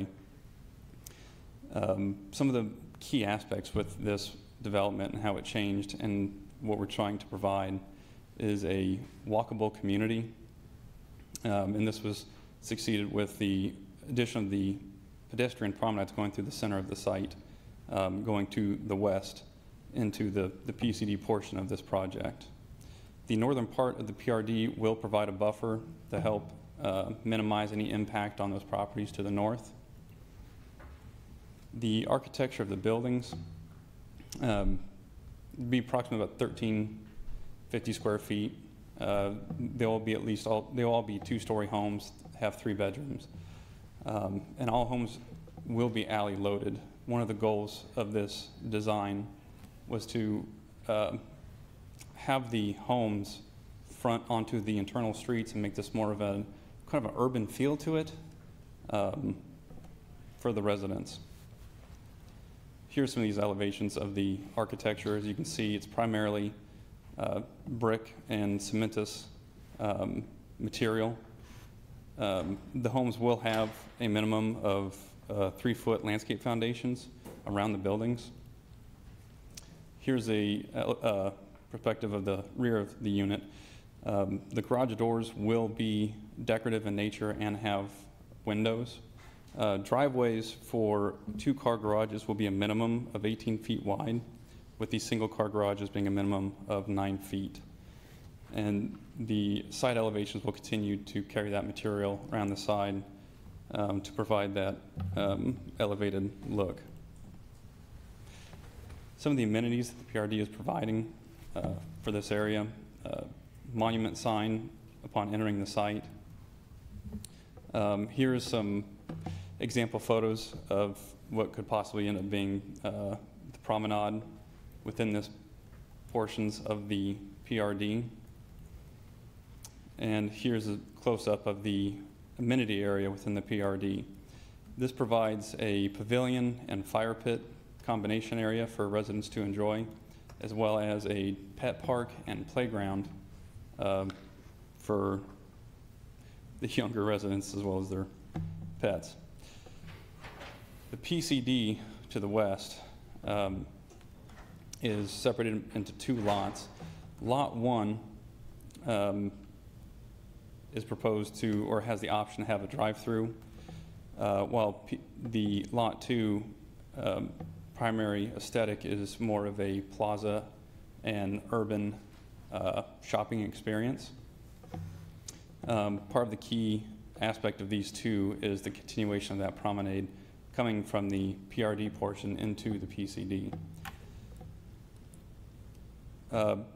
Rather than list all the uses available, we do have some prohibited uses that we do not want to see within this development, primarily beer store, liquor store, gas station, and the such. And when it comes to the Lot 2 of this development, there would be no drive-throughs on Lot 2. That would be primarily restricted to Lot 1. The architectural characteristics of these buildings, in order to help provide and define a shopping experience, the entries would be well defined with their architecture. The materials would primarily consist of brick, stone, and cast stone, as well as some synthetic stone. And all buildings will comply with the Murfreesboro Design Guideline standards. Here's a perspective of the overall PCD portion for Lot 2. You can see where some of these architectural elements begin to help define some of these pedestrian areas within this. The shared access road going across the buildings can be seen here. With this style of architecture and the streetscape and the pedestrian walkways that are provided, it begins to create a pedestrian spaces and experiences throughout this site that we believe will make it unique to this area.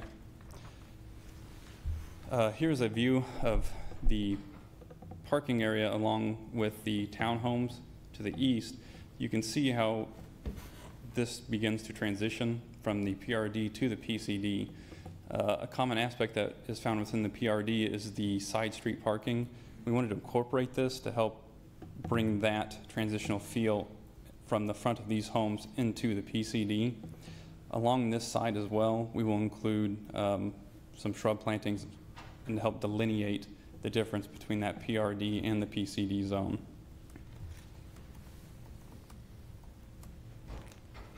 Here's an example of some of that store frontage being well defined and presenting itself to the street. This is the other side of the PCD, same thing. As I talked about earlier, some of the plazas and seating areas that will be in this development, they will have ample landscaping, as well as some other seating arrangements, such as seating walls and benches and cafe-style seating for the potential end users within this development. Here you can see this is a perspective of where the promenade ends in between building A and B. You really start to see that strong connection to the PRD portion of the project, as well as some of these elements that are offered to the users of this PCD portion of the project. Here is a plan view of that plaza. You really get to see the amount of open space and landscaping and opportunities that individuals have as they're shopping through this area. Definitely we're shooting for an urban aesthetic to this, so people can enjoy their experience as they're going through this area of the PCD. And here's just an example of some of those elements that we found in there, some of the planters, tables, and seating walls as well. Overall, Sullivan's Retreat, it provides an opportunity to strengthen the Veterans Parkway commercial corridor, with also providing opportunity for some urban-type residential homes within this development as well. If you have any questions, I'd be more than happy to answer them now or at the end of the public hearing. Questions or comments before we open the public hearing? Okay. All right. Thank you very much. That we will open the public hearing and ask anybody to come forward that would like to speak in regards to this zoning application. Anybody? Okay. We will close the public hearing. So then I do have a couple of questions. I was just wondering in general on the, it says all of the residential townhomes are 3-bedroom units? Correct. And some of them are 1 car and some of them are 2 car? Yes, ma'am. Do you know, kind of looked like maybe there was 2-car garages on either end and the 4 in the middle were 1-car garages? Correct. So the end units are 2-car garages, with the center units being 1-car garage. The parking calculations, when we went through those, we definitely want to make sure we had enough parking for everyone. So that's why on all the internal private streets, we do have that on-street parking, not only to provide the additional parking necessary for residents and their guests, but also elevate that urban aesthetic with the streetscape for the residents as well. And so like in a 1-car garage, how many, they can park 1 car in the garage and 2 behind that? 2 in the driveway. 2 in the driveway. And all single file, I take it. So they got a, last one in has to be the first one out.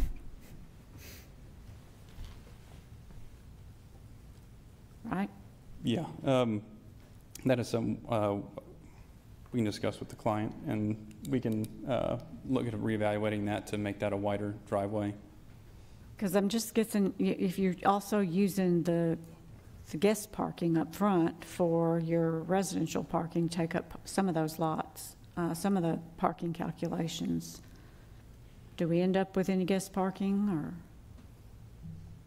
So, Matt Taylor from SEC. So we've got all of the parallel spaces on site will be available for guest parking. And so between the garages and the driveway spaces, we have more than what the required parking is. And so we have used this exact same parking setup at Jacksontown. I think we also did something similar at West Wind. The footprints were a little bit different at West Wind, but they all have the single file where you stack 2 cars in the driveway, which I think is exactly what we've asked people to do. Okay, and I guess those are working Yes. pretty well. I drive by Jacksontown at least twice a day, and I have not, except for Saturday and Sunday. I try not to come to town then, but I have not seen an issue there. And then the parking on the commercial look to all be in the back of the buildings as well, correct? And those 4 buildings are all like 14 or 15,000 square feet each? No, those buildings range from, I think it's 5,200 to less than that. So the total amount of square footage for both lots was about 23,500 square feet. But that was for the lot 1 and 2. Okay. I'll bring it up here just a second here. The actual square footage for these buildings. So building A and B were about 5,750 approximately, and building C and D, the 2 ones on the south side, were 4,250 square feet. So they are nowhere, they're not 10, 14,000 square feet apiece, no. Combined, you're looking at still about 20,000 square feet. Okay. How many parking spaces are there at the mail kiosk? I couldn't see that on the... Yeah, I can pull that up real quick here. The mail kiosk has approximately about 3 to 4 spaces, 3 spaces, 1 handicap space. Typically, we follow the USPS guidelines for parking on that, and I believe we're actually meeting the requirements for that. But we can work with staff to make sure that we're meeting at least meeting that minimum amount of parking. There's no minimum number of parking spaces for the mail kiosk in our regulations. It'll vary. You know, some people don't get their mail every day. Some people are going to walk to the kiosk. You know, considering the number of units that are in proximity to it. So generally, for a development of this size, we would require that they provide about 3 or 4 spaces. I think it looks small. It does. Ken, because we're used to surface guest parking in addition to the kiosk parking, but this has all parallel guest parking, which I really, really like. But I'm with you. It looked really small on its face, but I think for its purpose, it's not meant for guest parking. It's meant for kiosk parking. And for the record, I really like the parallel guest parking here. So great job on that. I think that's a much better look to the development than a big surface guest lot every 10 or 15 houses. So good job on that. Yeah, the transition from commercial to residential, the walkability that these people are going to have to just walk to the commercial piece, for that matter, to Kroger. I really like this plan. I do too. I do as well. Go in the right direction with having all the commercial there and then adding, as opposed to having the residential and then trying to add the commercial. Right. Mm-hmm. That doesn't work that way. So, very nice. Very nice. Well, if there are no more questions or comments, I'll move for approval subject to all staff comments. Second. Motion and a second. All in favor state aye. Aye. Any opposed? Thank you very much. Thank you. Great job. Thanks. All right. Our next item is a zoning application for approximately 0.64 acres located along East Vine Street to be rezoned from RS8 and CCO to PRD and CCO. East Vine Manor PRD, 520 Vine Street LLC is the applicant. Ms. Smith, good evening. Good evening, Commission. As you mentioned, this particular property is located on East Vine Street. getting to the right page. There we go. As you can see on the screen, it's located in between South Highland and South University Street on East Vine, and its location is adjacent to another PRD that was approved a couple of years ago.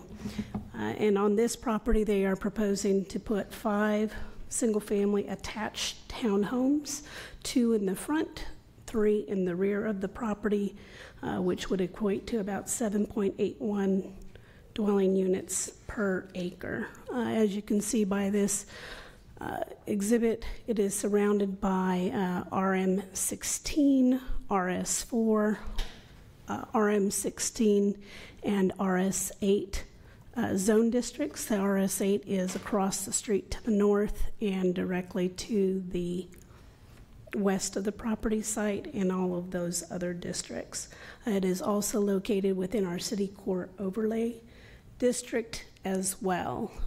As you may recall, last time as we gave a brief introduction, we showed the plans, and the applicant will be sharing portions of the PRD book, but the things that we would like to focus on is what our land use plan shows for this particular development. As you'll notice here on the PRD page, future land use plan, this now includes our new land use map information on it. So you'll notice based on that, it is one of our areas that's in the mixed form housing. This mixed form housing generally includes compatible districts of RS10, RS8, RS6, RSA2, RSA1, RSA3, PRD, RD, and PUD. Lots of options. So what they are proposing here, staff believed was comparable to an RSA2 district, and based on that particular district, there's only one exception that the applicant is asking for in their planned development. As you can see by the layout here, that front line, you'll notice there's a yellow dash line along the frontage, and it shows 7-foot porch encroachment line. And what that means is our current zoning ordinance in any of our residential districts allows up to a 5-foot encroachment into the front yard setback. So think of the house, primary structure, conditioned space, unconditioned space can go 5 feet in front of that line. Based on our CCO, that front line would have normally been set at a 20-foot line, so the house is at 20 feet as our CCO would require, but they're asking to encroach up to 7 feet into that zone, which is a 2-foot variance. Otherwise, they are not requesting any other exceptions in this particular district. This mixed form housing district is also the district that talks about including porches, windows, awnings, and that there never be more than 4 units in a residential building, and that the building resembles traditional single-family residential buildings. So as you saw on the front slide, the front looks like a single home, but it's a duplex, and then there are 3 units on the back side. And then this is probably a newer exhibit that you might not have seen in some of our plan books, but I think it very clearly shows the number of parking spaces per unit. We have 3 for each, basically single car garage and 2 surface, plus an additional 2 guest parking spaces. And then we've also asked them to locate the trash cans, HVACs, which a lot of times we don't think about until later. And then more recently, we're also making sure that we can accommodate those gang vaults for our water resources department, because they are getting to be tight sites. So with that, I would like to call up the applicant, and again, you can see the entry points here with the red lines in the front, sharing a walkway coming up to the front of the house if they are entering from the front, and then the back units, they're front-facing entryways with the garages. And then this project site does also include both formal open space, as you can see in the rear of the property, as well as the 50 square foot of private open space through patios or porches in this plan. So with that, I would like to turn it over to the applicant. Make sure I get the right one. There we go. For this scheduled public hearing.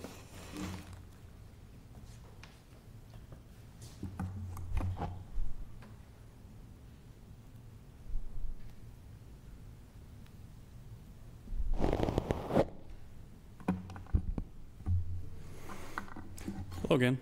I am Brian Grover from SEC. I'm here with Matt Taylor from SEC and Travis Lytle of 520 Vine LLC. Thanks again for giving us the opportunity to present this project to you of the East Vine Manor. As stated, the site is located just south of the East Vine Street and east of South Highland Avenue. A closer look at that, the site is undeveloped as it sits now. It is zoned currently RS8 with a very similar PRD to the east of this. You'll see quite a few similarities between those two products. Just to quickly go through some of this, this is the site photos. This is looking into the site from East Vine Street. This is looking towards East Vine Street from the rear of the lot. This is looking east from the proposed entrance along East Vine Street. You can begin to see that there's a sidewalk that this development would be connecting to. This is the existing PRD to the east of the site. There's quite a few similar characteristics between these two developments. Primarily the orientation of the buildings in the center of the site, with the front buildings along East Vine Street facing directly onto the frontage, and the rear units having the garages face the center of the site, therefore eliminating any type of rear unit facing an adjacent parcel. The proposed PRD consists of 5 units on 0.64 acres for a total of 7.81 units per acre for density. It would be a horizontal property regime consisting of townhomes. It would have the standard underground utilities, and members would be part of an HOA.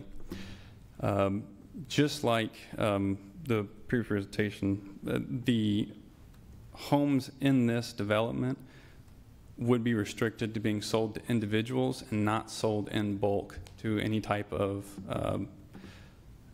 investor group or anything of the such.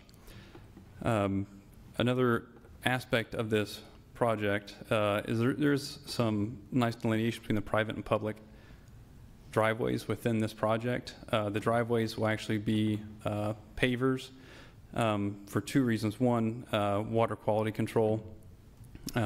If that becomes an issue, we could easily incorporate those as permeable pavers into the site.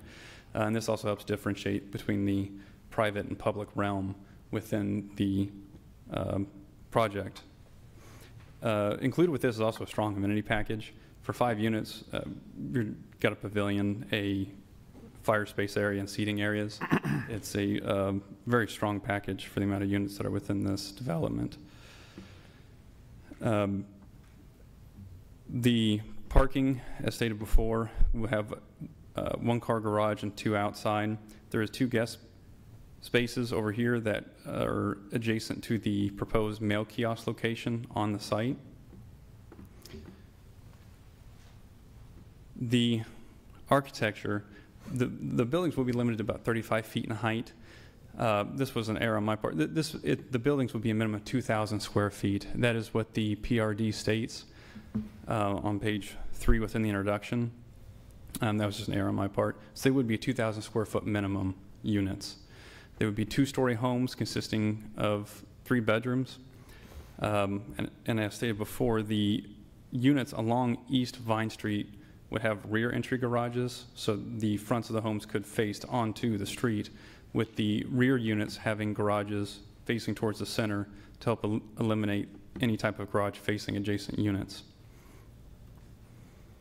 example of some of the architecture for the site. This is the unit at the East Vine frontage.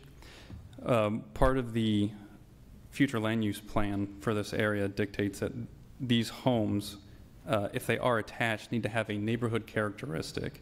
And this is achieved, as you can see here, along with the addition of the porch to match the existing architectural style of the neighborhood.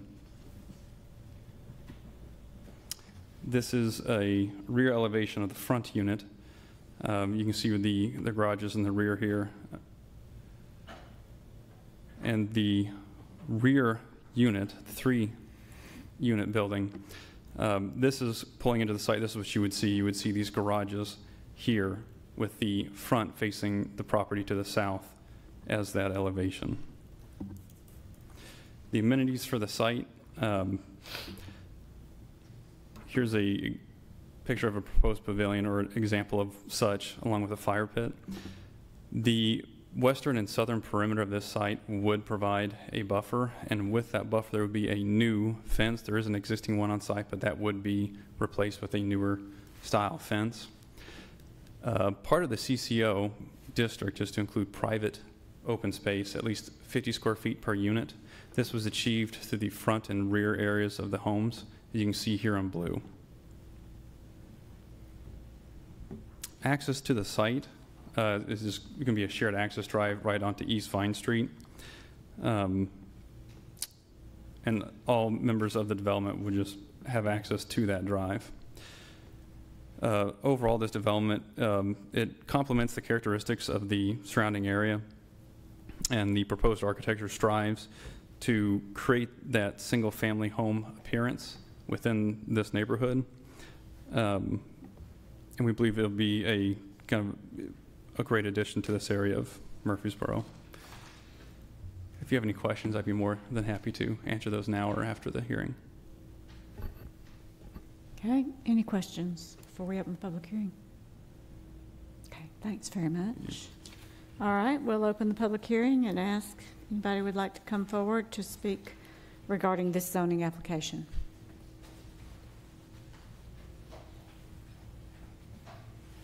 Anyone? Okay. We'll close the public hearing. Any other comments or questions regarding this application? That's the next one. Anyone? If not, we're ready for a motion. If there are no questions or comments, I'll make a motion that we approve, subject to all staff comments.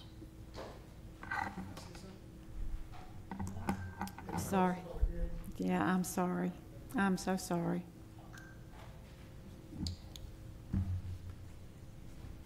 You made a motion.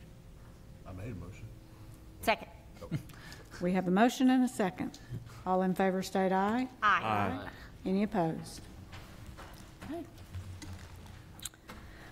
All right, our last public hearing tonight will be a zoning application for approximately 1.2 acres located along North Manny Avenue and Lee Street to be rezoned from OGR and CCO to PRD and CCO. Manny Estates, PRD. B&A Homes is the applicant. Ms. Smith. Good evening again, Chair Jones.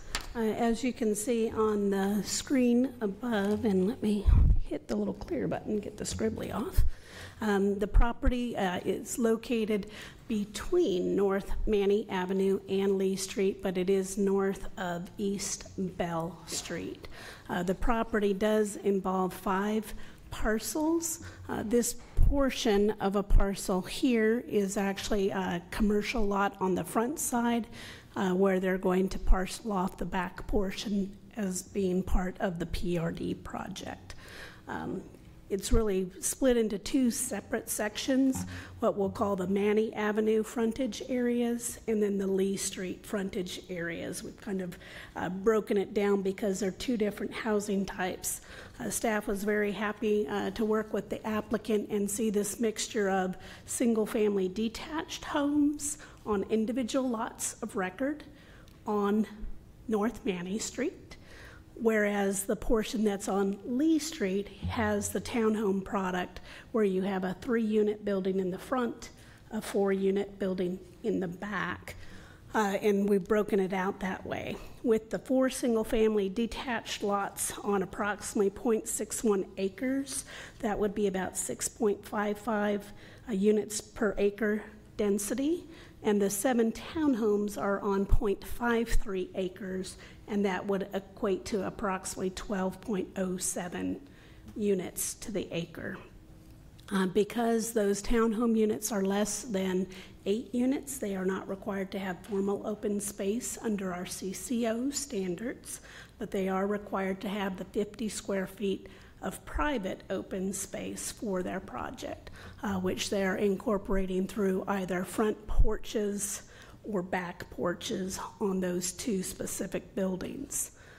In looking at the project site, as it comes to our general plan, again, we have our new general plan in place, and these 2 maps here show 2 things.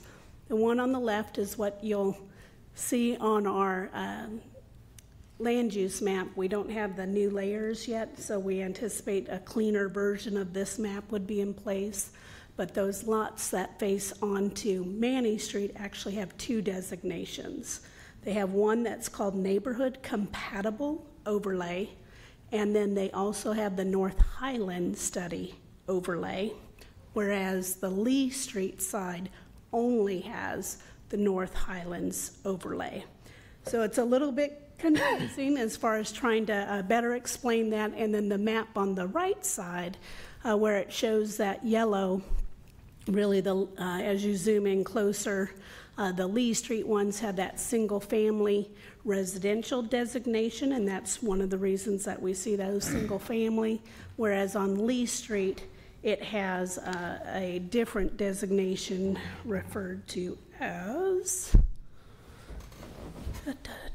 mixed residential neighborhood. So in looking at those 2 specifically, last time when we introduced it to you, we did have a couple of changes on the single-family residential side.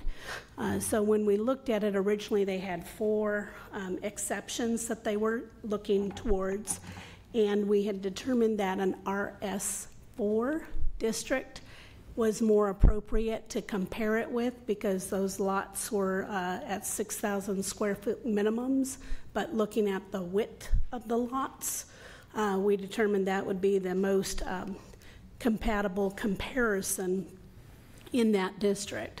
So based on those specifications and then working with the applicant further on this new neighborhood compatible overlay, it's something new that we haven't had to work with before, but really it tries to look at no significant change in development type or pattern, and they're looking at setbacks, lot sizes, avoiding excessive nonconformities.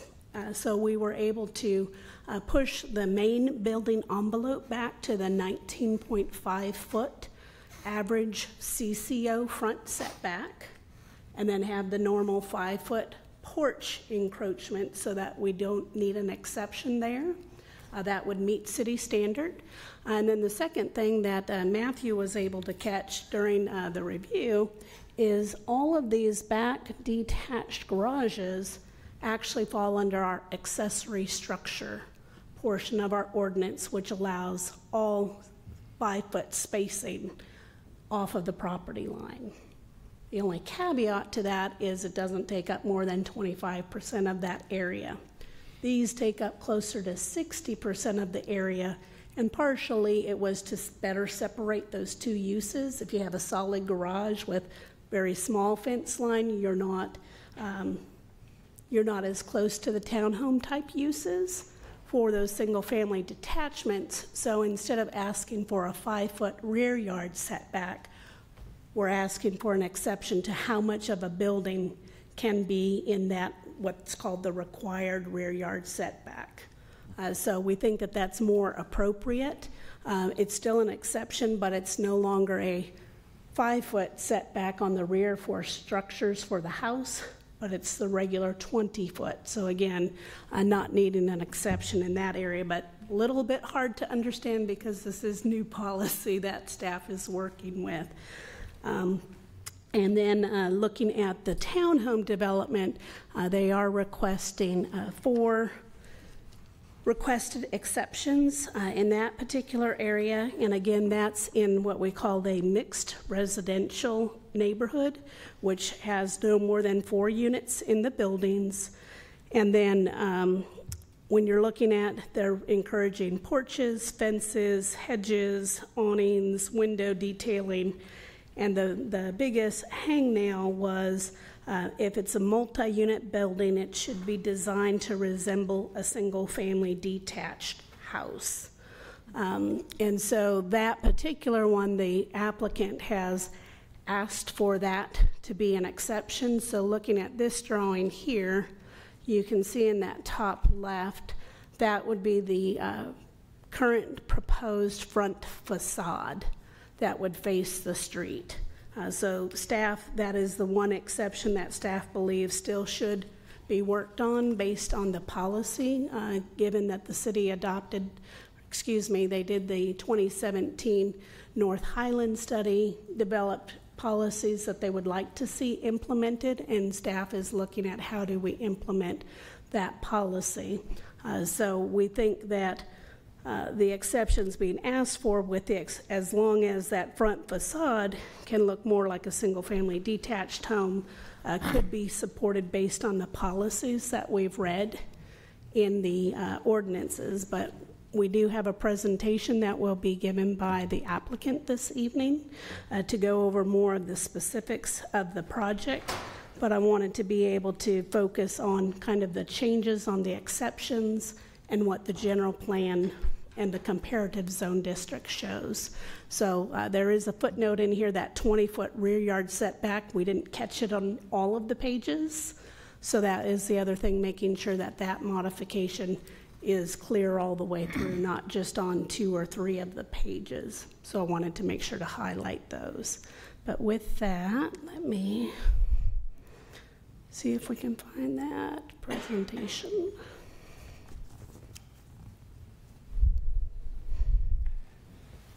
It's one of the PowerPoint files on the bottom.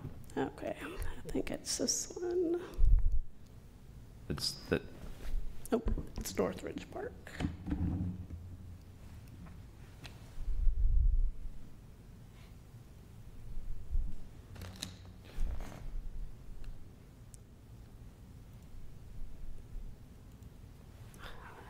Here we are. All right. Mr. Roundtree. Thank you, Holly.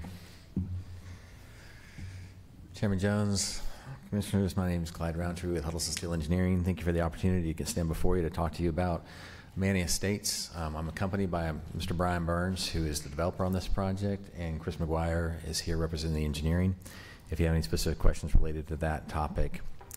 As Holly mentioned, this is it's an exciting project because Brian's done a really good job at doing infill projects throughout the city. This is really kind of catalyzed by the CCO, which I think has been really successful as far as revitalization of downtown. Brian's been kind of a leader in that department as far as getting ahead of that and trying to make sure that there's a quality product that is walkable to downtown. So this would fit in that situation. I think I'd like to bring to your attention that as far as this project's concerned, it's kind of unique. We hadn't had one where you kind of breached 2 different streets. North Manny Avenue would be, have a more of a single-family residential character, a little bit more of larger homes along North Manny. As far as Lee Street's concerned, definitely a different character along Lee Street, so that's why we moved the townhomes to that side. Brian has had a successful project down the street on Lee Street that's done real well. There's been some work that's been done. It's been referenced. Actually, the homes that we're referencing in this book are from the Lee Street project. So with that in mind, just want to help you understand why we have 2 diverse projects or product types in the same project. I just want to focus on the site plan. Really, well, I will bring up some existing conditions. This is interesting, as Holly mentioned. There's the Crying Cat bookstores on the corner. So this is kind of neat because not only is it kind of an infill project with residential, but it's also surrounded. There's a church to the north. There's, a retail shop on the corner on the southwest corner. There's another commercial building right now that's, we're not sure exactly what they're using it for, but it is a commercial use. And then you have the Doors of Hope Ministry. So it has a real kind of eclectic feel from a neighborhood standpoint. The homes across North Mandy are kind of traditional craftsman homes. Most of them have been restored in this particular portion of the street. As you go further down North Mandy, there's a few homes that still have the character but haven't quite had the energy put into them that have happened across the street from our project. As far as on the backside on Lee Street, that's kind of a hit and miss as far as the home quality, as far as if it's been developed or not. So the context on this project is important for us, and we did our best to try to be sensitive to that, but understand the differences between North Mandy and Lee Street. Pretty important. These are the above pictures. That's the Crying Cat on the top left as far as context. The blue building in the center is the commercial building that's going to remain. And there's a driveway between the Crying Cat and that blue building that's referenced. You can't see it on that bottom left corner. There's a picture, there's a detached garage on that blue house that's in the back. That will be removed as part of our lot swap from the commercial to the residential. Across the street, the blue house on the corner on the top right is really kind of the character of the homes across the street. That would be a larger home across the street. However, you can see the quality of redevelopment. And then on J, there's an existing beautiful home that's on the corner of this development. It's not in our PUD, but it's something to reference. It hasn't been fully restored, but it has a lot of cool architectural character. Our product is as Holly mentioned, the 4 homes along Manny will have a craftsman character. I'll go into the pictures of those, and then the 7 on the rear of the townhomes. So this is the type of home we're proposing along North Manny. All the craftsman details, all would have front porches, exposed rafter tails, decorative porches, lots of brackets, and everything that makes craftsman will be very much the character of these homes. And the nice thing about the craftsman home is that even if it's a new home, you can make it look well within the context of the craftsman character. So we feel like it's appropriate with the design to kind of go exactly with the theme across the street. This is another craftsman style home. That is one of the product types we're looking at, home types. Another one as well. So very fitting within the context of the neighborhood. As far as Lee Street's concerned, that's the townhomes on the back portion. As I mentioned, they've been built down the street with success. However, as Holly mentioned, the ordinance is really suggesting through the North Highland study that the unit that's facing the street look like one residential unit. And Brian and I have discussed that in detail. He may come up and give you his feedback on that. The issue we're having with that is that it can work if there's only 2 units on the front. When you get into 3 units, it becomes a really big single-family house, which we're struggling with that. We've added front porches on this, which is different from what's going down the street. There are no front porches, so we try to bring in a little bit more character in to give it a more craftsman style. However, we're really wrestling with what it would look like if it was just one single-family house, because I think all of a sudden that becomes out of context along Lee Street. So Brian can give you more insight on that. But we do have a lot of detail on the front elevation. As was mentioned on the rear, you're going to have front-loaded garages on the rear. So you will see those garages from the public right-of-way, but they're recessed back in the back portion of the property. That front porch is acting as our formal private open space, as Holly mentioned. So just want to bring that to your attention. And we are proposing on the townhome side to have a type A buffer where there's greens surrounding the property development as well as fencing. The red is showing where we want to have privacy fencing to kind of create separation between the 2 developments, but also create some privacy between the commercial and the residential. With that in mind, I'm available for any questions you may have. Mr. Burns is here in the audience and I'd love to answer any questions you may have as well. Okay, any questions for Mr. Roundtree before we open the public hearing? Okay. Thank you very much. You're welcome. That will open the public hearing. Ask anybody to come forward that would like to speak regarding this zoning application.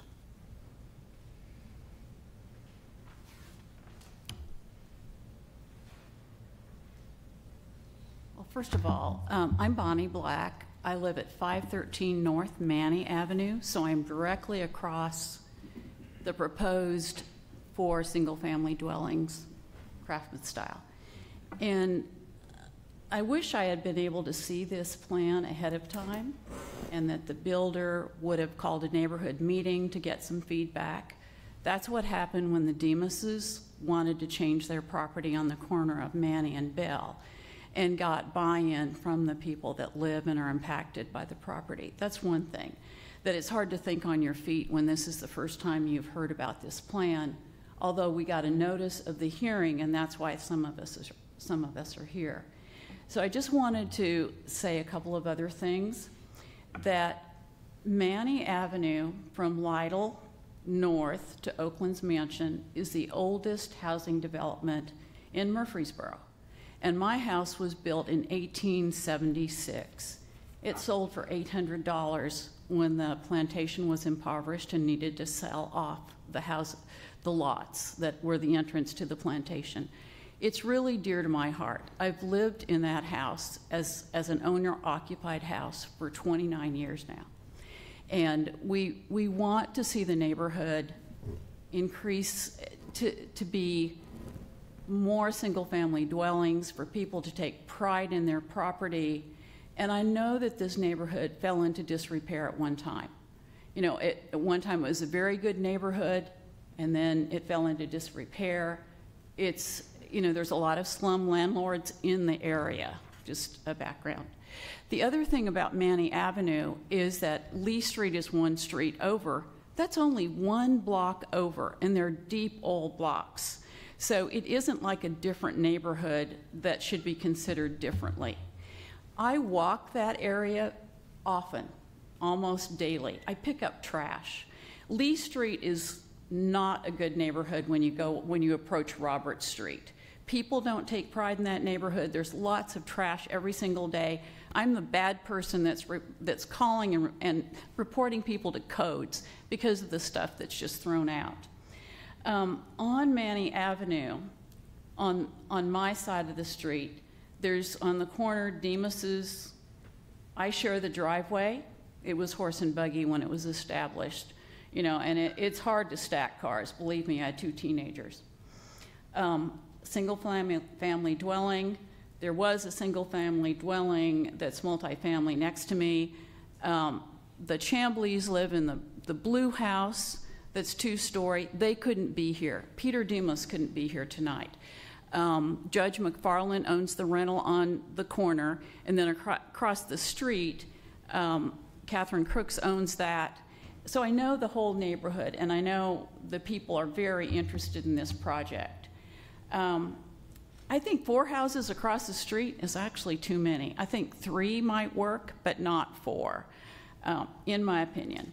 The condos in the back, it wasn't clear to me if they're going to be rentals or they're going to be for sale.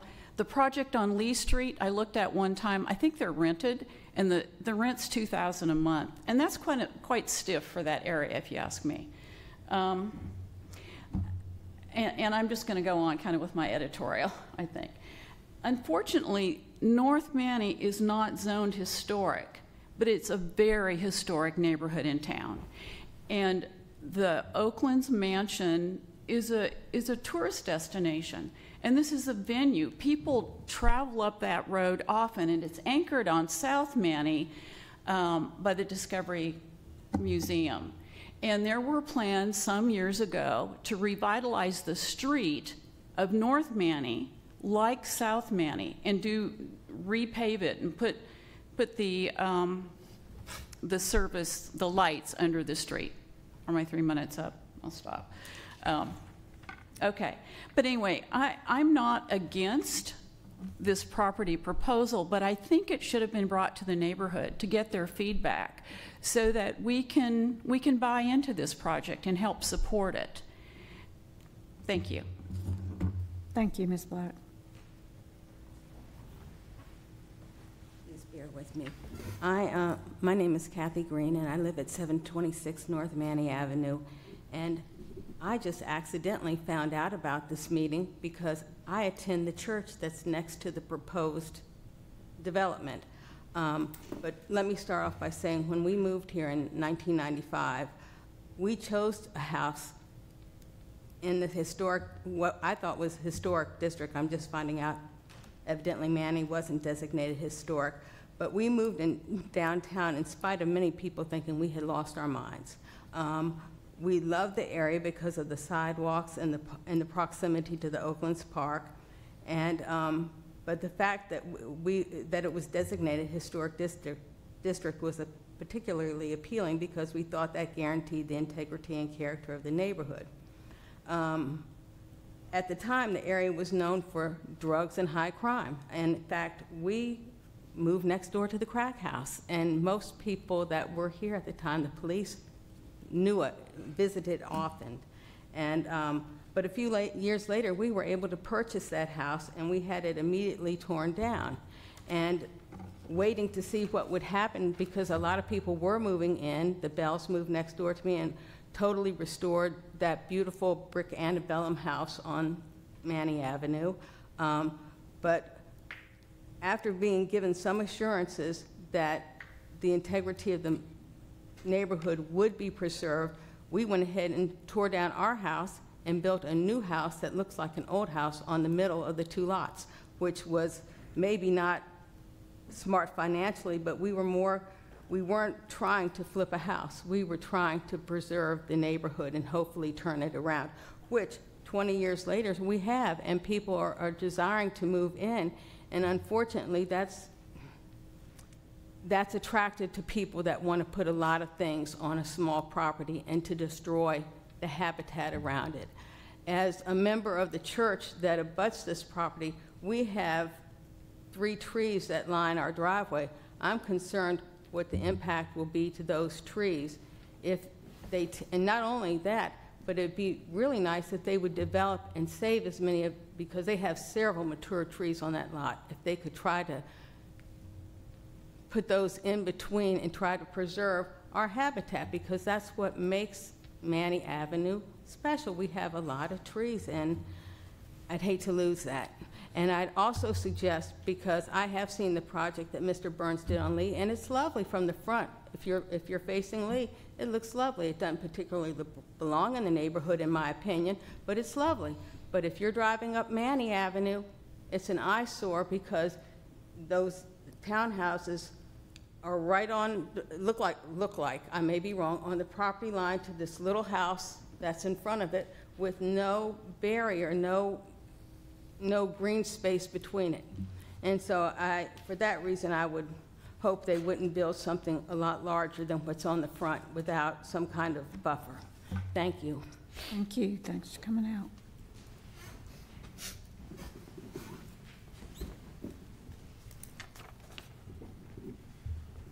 My name is Steve Boffman. I live at 315 North Manny. I've lived there for over 40 years. I bought this house because it was old. Moved here in the mid-70s, and my family's grown up here. I'm an advocate of the Historical Society. I'm a board member. I've known Matthew for, well, when you first took the job here, for a long time. Tommy Bragg and I, when he was mayor, walked down Manny Avenue trying to get it an historic district. Too many lawyers owned property and voted all that down. That's why it didn't actually happen at that particular time, even though it is historic in nature. But I've lived there. I try and advocate for preservation of it. My house was built in 1872. First house built in the subdivision of Manny when they started selling off property, trying to get restitution from the federal government. That never happened, so the Manny family started selling off 3-acre lots. And my house was one of the first ones built in the first subdivision of Murfreesboro, official subdivision. When Tommy Bragg and I walked down Manny Avenue trying to get it under a historic area, that was back in the 80s. We tried to get sidewalks.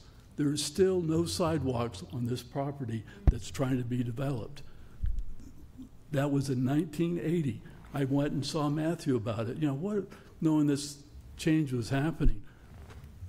what'd you tell me, 2024 is when, oh, we're going to put sidewalks in? 40 years later, we still haven't gotten sidewalks on Manny Avenue.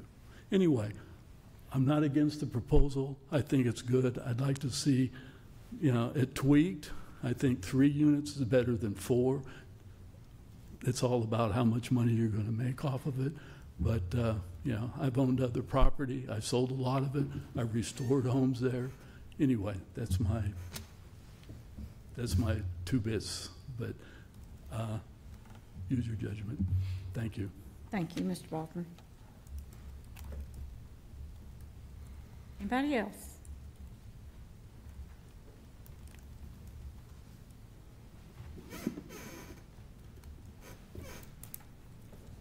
My name is Vincent. I live at 714 Elliott Drive, but I'm a very active member of the church on Manny Street.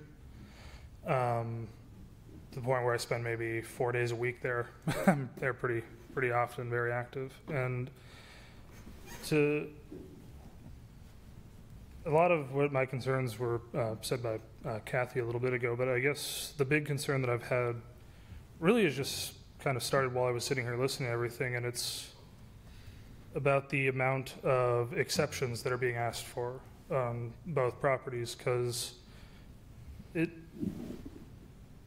you have set guidelines for areas and you need that many exceptions, I feel like you need to fall within the guidelines, because are they really guidelines at that point? How many other people are going to be asking for exceptions like that until eventually those guidelines just mean nothing? So I guess that's just kind of my 2 bits there. Thank you. Okay, thank you for coming out. Carolyn. Who else?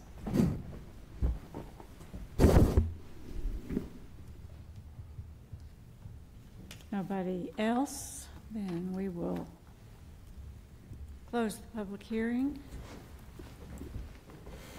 and ask for comments and questions from the Planning Commission.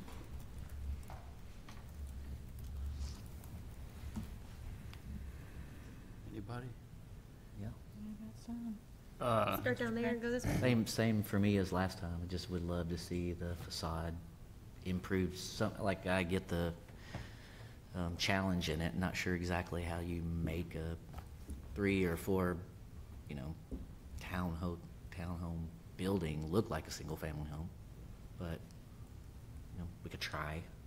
Have some different options we could look at maybe and see. I'll add on to that. The start with the Lee portion of it. It looks a lot better than what it was replacing in the area. I think it feels a little dense to me too. At 12 units an acre for that little area, that side of it feels dense. I appreciate the work on the houses on Manny to make them look Craftsman, make them look like the area, things like that. Just the townhome side seems dense to me.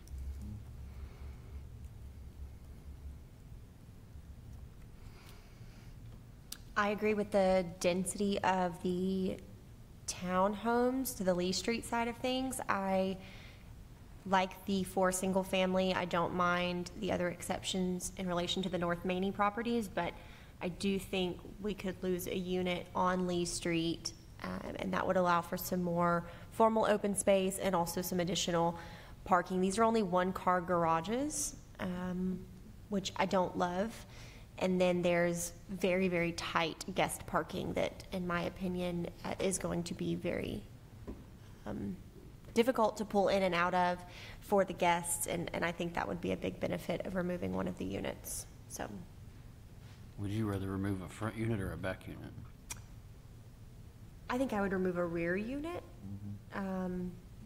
Personally, especially because the width of this lot is more narrow in the back than it is at the front, and also it just symmetry. I agree with you. I just wanted to ask. Because no one's going to park in their garage. I'm you know how I feel about parking. No one is going to park in their garage. It's going to be used for storage. You can say that they have to park in their garage, but they won't. So naturally, they are going to take up the spots in front of their unit, and then the guests will have very limited places just to park, which means they could park on Lee Street or could end up blocking other people's driveways. So you know how I feel about parking. Sorry, Mr. Burns. Jamie, I agree with you. I think one unit off the back would actually help out a lot. I think it would create a lot more formal open space as well on the unit, on the site. So that's something I would personally like to see as well. And I do appreciate the fact that you made the improvements that we talked about, and I know that you've already, I think it was originally 8 as proposed, so I do acknowledge that losing a unit means losing revenue. But I think 12 units per acre on that is real steep. Brian Burns with BA Homes. This is kind of what it comes down to on these sites. Downtown has been more of a hobby of mine than it is a business venture. And I know it's not city council or planning departments to worry about what a person makes. But for me to go to these auctions, I'm bidding against the slumlords you guys want gone. The only way I get rid of the slumlords you guys want gone, and I say you guys, I'm just talking about in general, is I have to outbid them.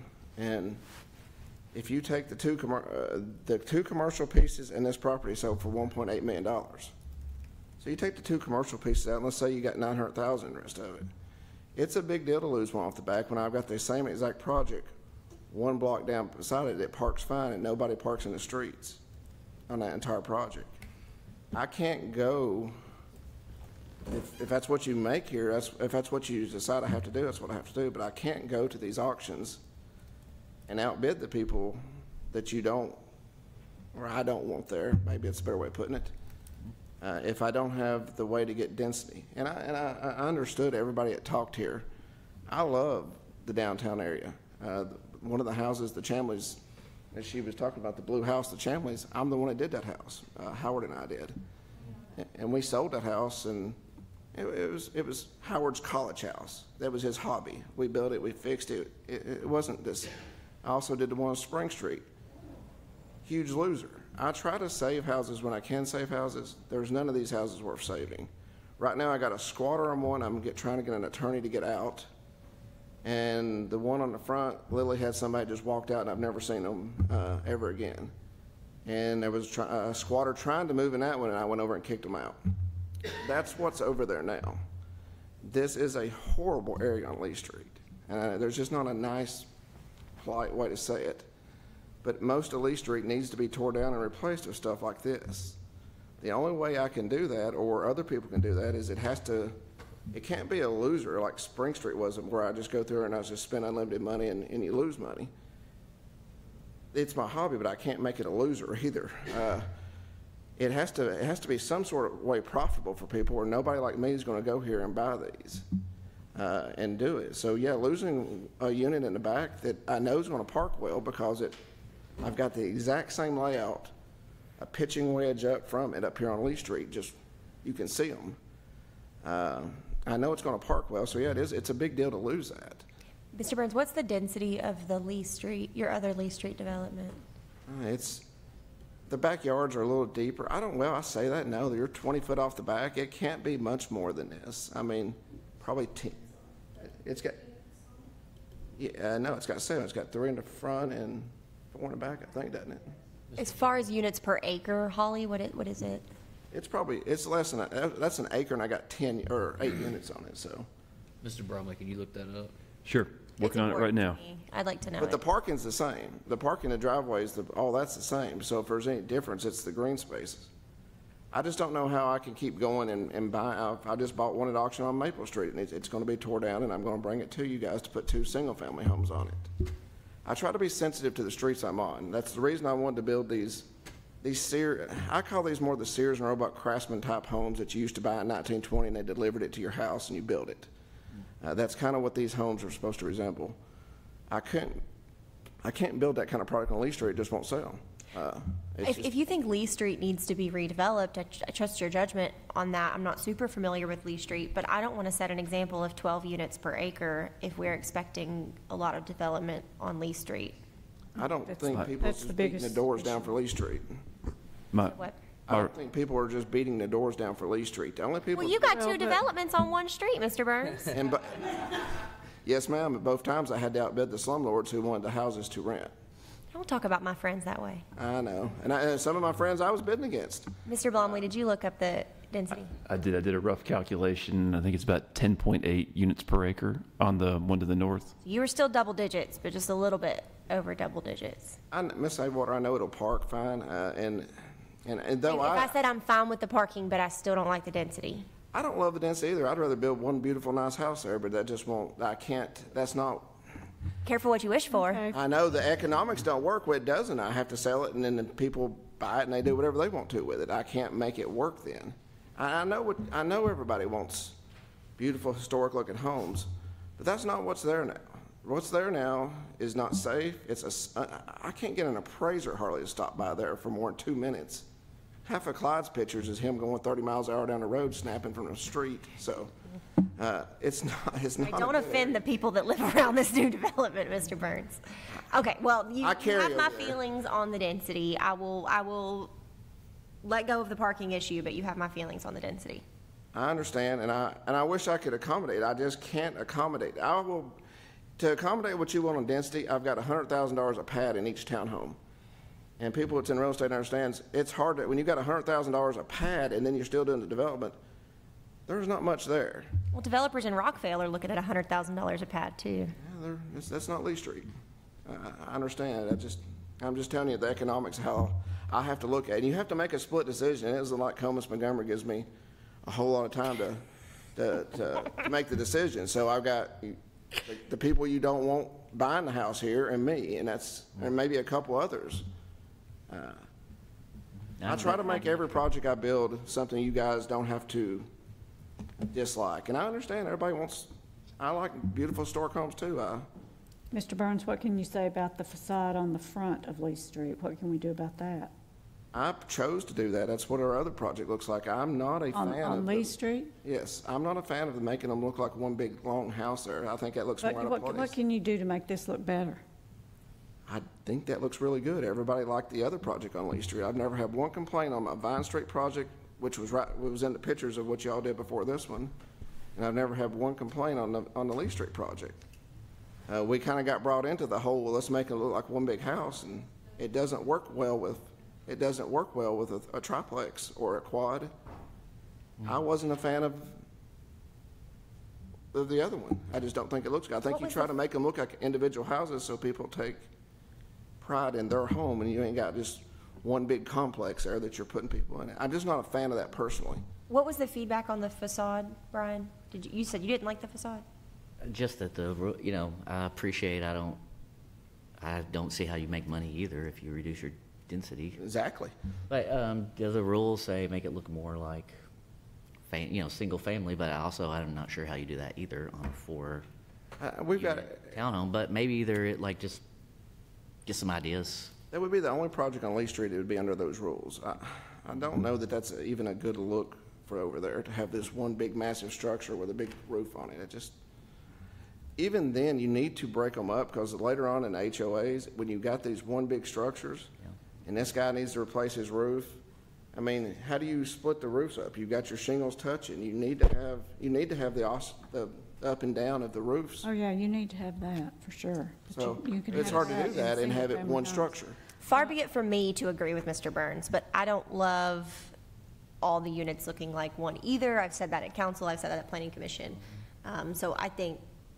But not, well, I mean, I think there's other ways to do it. Not one big solid, but you can have offsets and the one y'all done right before this one.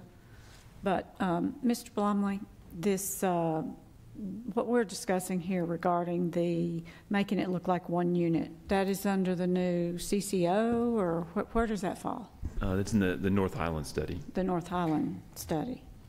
The North Highland study that we did 20?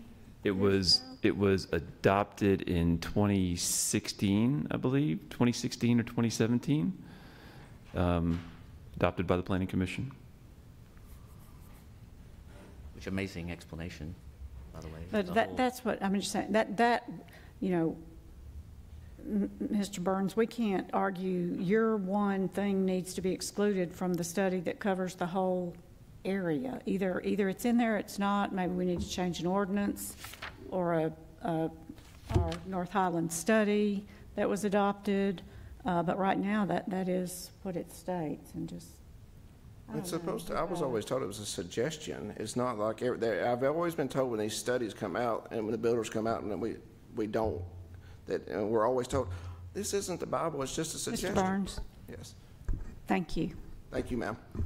We appreciate it. We're going to discuss it. We'll call you back up if we have further questions for you, and I appreciate it. And Madam Chair, just for additional clarification, when we amended our zoning ordinance regarding the city core overlay district about a year or two ago, we put the language in the ordinance that plans in this area should attempt to the degree feasible honor the North Island and Historic Bottoms studies, and that's included in the city core overlay district regulations. I've got one more question that's not really about the development, but about the process. Right. Was there a we've had a couple people call up and said there was no neighborhood meeting. Was there a neighborhood meeting to discuss this project with the neighbors prior to this process? No, sir. No, sir.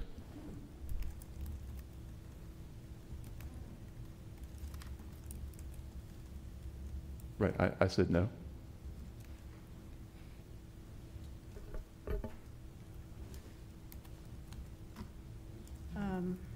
And this is, we're voting on one thing here. We're not voting on Manny Street versus Elise Street because it's all one proposal. So it's got to all be something that we would. I think I would trust if everybody was cooperative, letting staff work on some different, designs. I'd rather see this than not. Well, I want to, yeah. Anything, but maybe they could work on just we want to see it. minor And we slight love changes. we love the fact that you're redeveloping and you've taken downtown as your personal project to take on, but we don't want to let something just get done and set a precedence for anybody else that decides they want to come in and take it on as well. But we do appreciate it, and we do want to work with it and figure it out, and I believe that we all want to see something that we'd all be proud of. I agree. I think I would like to see a neighborhood meeting had with the neighbors so they can give input about the neighborhood, and then have staff and Mr. Burns have more time to work on knocking out whatever, get everybody on the same page. Yeah, I just feel like there's we're just not on the same page. Thank you. So could that, look like a deferral? Could we ask for that? How's our time look? So to get a neighborhood meeting organized and conducted, and then get back to you, probably looking at least a month. How does that put our application timeline? I believe with the applicant's consent, we can defer for however long we need to. Mr. Hankins is that correct? Yeah, essentially indefinite up to, is it 6 months, I think? It's 180 days last time. That's with him deferring it, not us deferring it, correct? Yeah, bear with me just a moment and I'll pull up the ordinance. Hopefully, we're not talking about a lengthy deferral.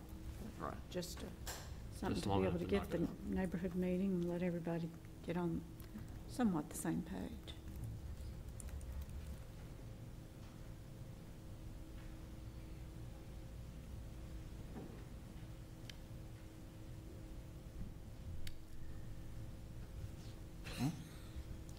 What did you have to request, Mr. Roundtree?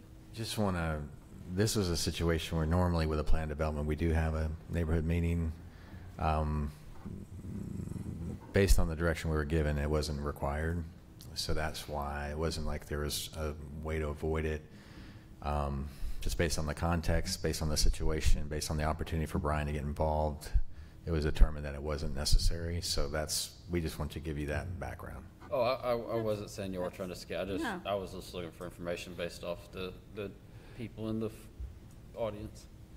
Mr. Wright, according to the ordinance, the commission may defer action for not more than 2 months or for a greater period of time if the applicant so requests. So 2 months without the applicant's permission, a greater period of time with the applicant's permission.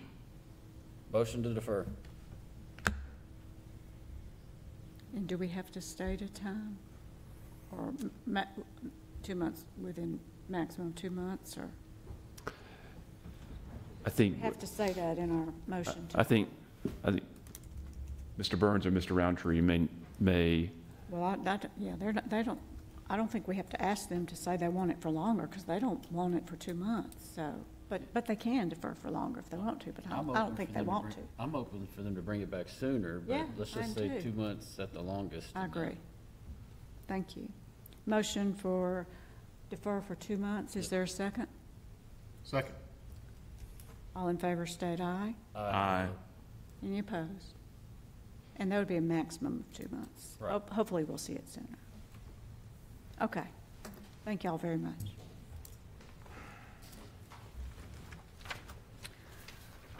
All right. We did have a mandatory referral under new business. I understand that may not be necessary anymore. That's correct. We took care of that long ago and didn't even remember. Okay. Any other business tonight before we adjourn? Just a reminder that normally we have 2 weeks in between meetings, but we will be meeting next Wednesday, the 19th at 1 p.m. Next Thursday? No, next Wednesday at 1 o'clock. See you then. It's a day meeting, right? It's a day. Yes, ma'am. All right, we stand adjourned.